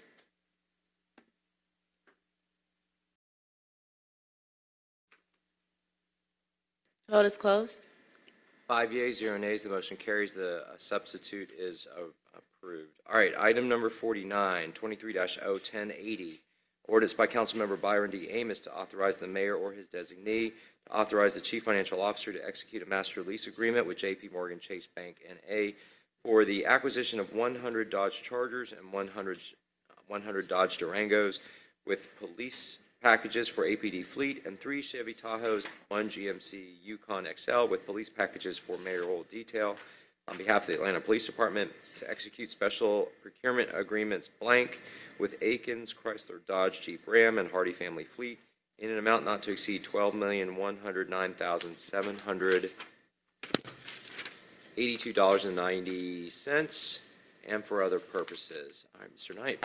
Good afternoon, Chairman Wan, members of the committee. Courtney Knight, Chief of Treasury, Debt and Investments. We're back again with another opportunity to support our public safety partners. APD identified these vehicles for sale, the 100 Durangos and 100 Chargers. There's significant demand across the country for vehicles like these from other police departments across the country. ADP came to us with an ask to expedite financing so that we could seize those cars and convert them to police cars. So we are back again asking for approval to enter into the master lease agreement that we have with J.P. Morgan Chase Bank for the total sum of about $12.1 million. My apologies. I actually read the wrong caption. So I was looking at that blank. The substitute caption actually takes that out and it's complete, but the dollar amount and the numbers are still the same. Questions from my colleagues? Mr. Shook. Yeah, why did this come forward without recommendation? So as Chair of Public Safety, I think Ms. Robinson can elaborate. There was some contention that this needed a, what do we call that thing that we always want? iPro. Yes, and that we're going back and forth with the administration whether this required one because it was exercising an already existing contract. So I think Ms. Robinson from Law can fill us in. Well, I do defer to the Inspector General on whether or not an iPro report was required here. However, that is what we were informed during the public safety meeting, that it was the opinion at that time of the Inspector General that an iPro report was required here, and that therefore, in accordance with the code and charter, that it would be improper for the council to move forward with it without the iPro report. And so because this was a dual referred paper, it was understood that it wouldn't be a problem to move it forward to FEC, where if an iPro report were required, it could be submitted before the paper was moved to full council. There was, in fact, some discussion with the administration as to whether or not an iPro report was necessary.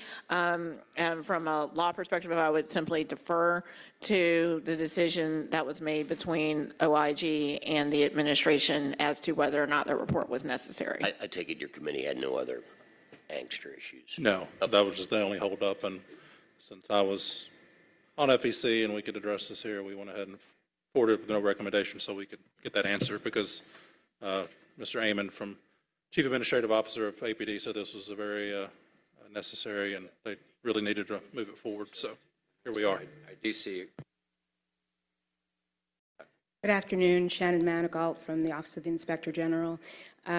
Indeed, when we heard the caption being read during the PSLA on Monday, we sought to stop the action because based on the original caption, indeed the caption that Chair Wan just read, it included language identifying this as having been a special procurement.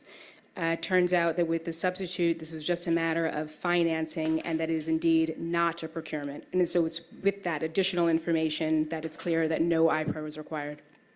Thank you for the clarification. So it seems like we're clear to go on this one. There is a motion from Shook, I believe Hillis seconded that, to approve on substitute. No further discussion. Let's open that vote, please.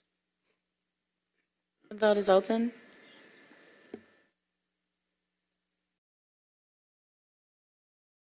Vote is closed.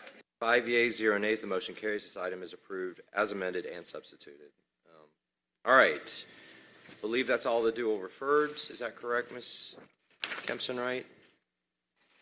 And I believe that's all. No, we have a held, one coming off of held. Item number 65, which is 23-01019. There is a substitute for this. I'll read in the caption and then make the motion and bring it forward. It's a substitute ordinance by Finance Executive Committee authorizing the Chief Financial Officer to deposit all outstanding and future funds received by the City of Atlanta from the Metropolitan Atlanta Rapid Transit Authority pursuant to the intergovernmental agreement authorized by Resolution number 07R2512 in equal shares into accounts managed by the Department of City Planning and the Department of Public Works and for other purposes. Motion to bring the substitute forward, seconded by Shook. Let's open a vote to bring that forward, please. Vote is open.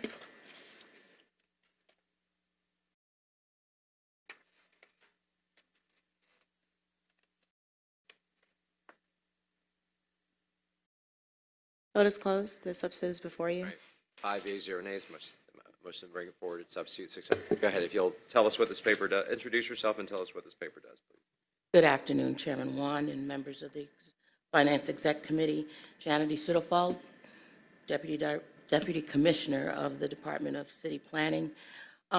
This paper basically allows us to, it's a correction to the account string that revenues that we collect as part of a intergovernmental agreement with MARTA for its bus shelter advertising program.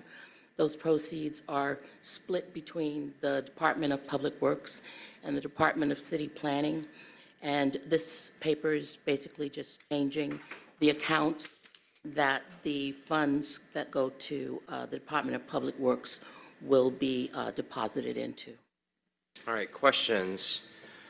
I actually do have a question. As I'm looking at the funding accounts for where they're going, I see for the Department of Planning, City Planning, it's going to essentially a streetscape improvement and maintenance trust fund.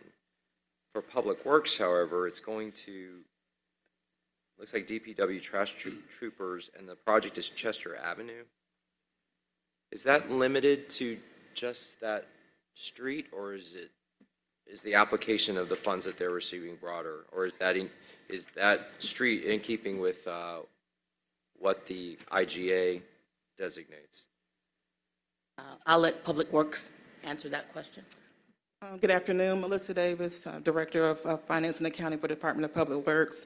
The Chester Avenue is the facility that houses our special operations, and that's why we used that particular funding source. Excuse me. Great. Thank you for the clarification. Any other questions on this? If there's any, I'll make a motion to approve on substitute, seconded by Shook. Let's open that vote, please. The vote is open.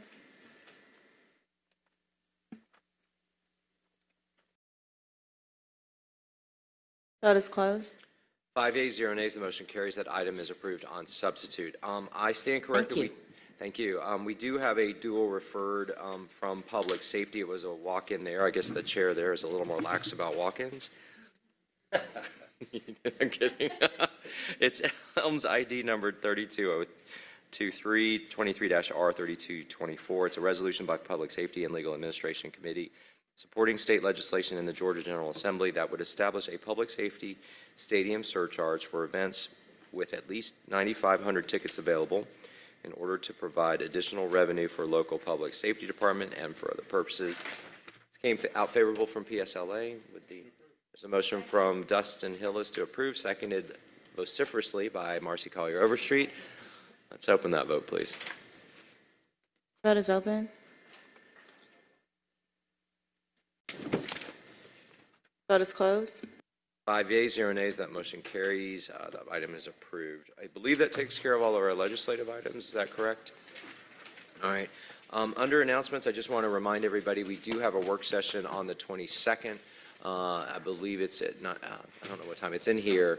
It's with regard to the proposal to move the ethics office out of the Inspector General office, as well as some proposed changes by the OIG. I've spoken with Law. We're going to, she will be prepared to address their review of the proposals as well. That's all I had. Any other announcements for the good of the order? All right, seeing none, we stand adjourned. Thank you very much for a long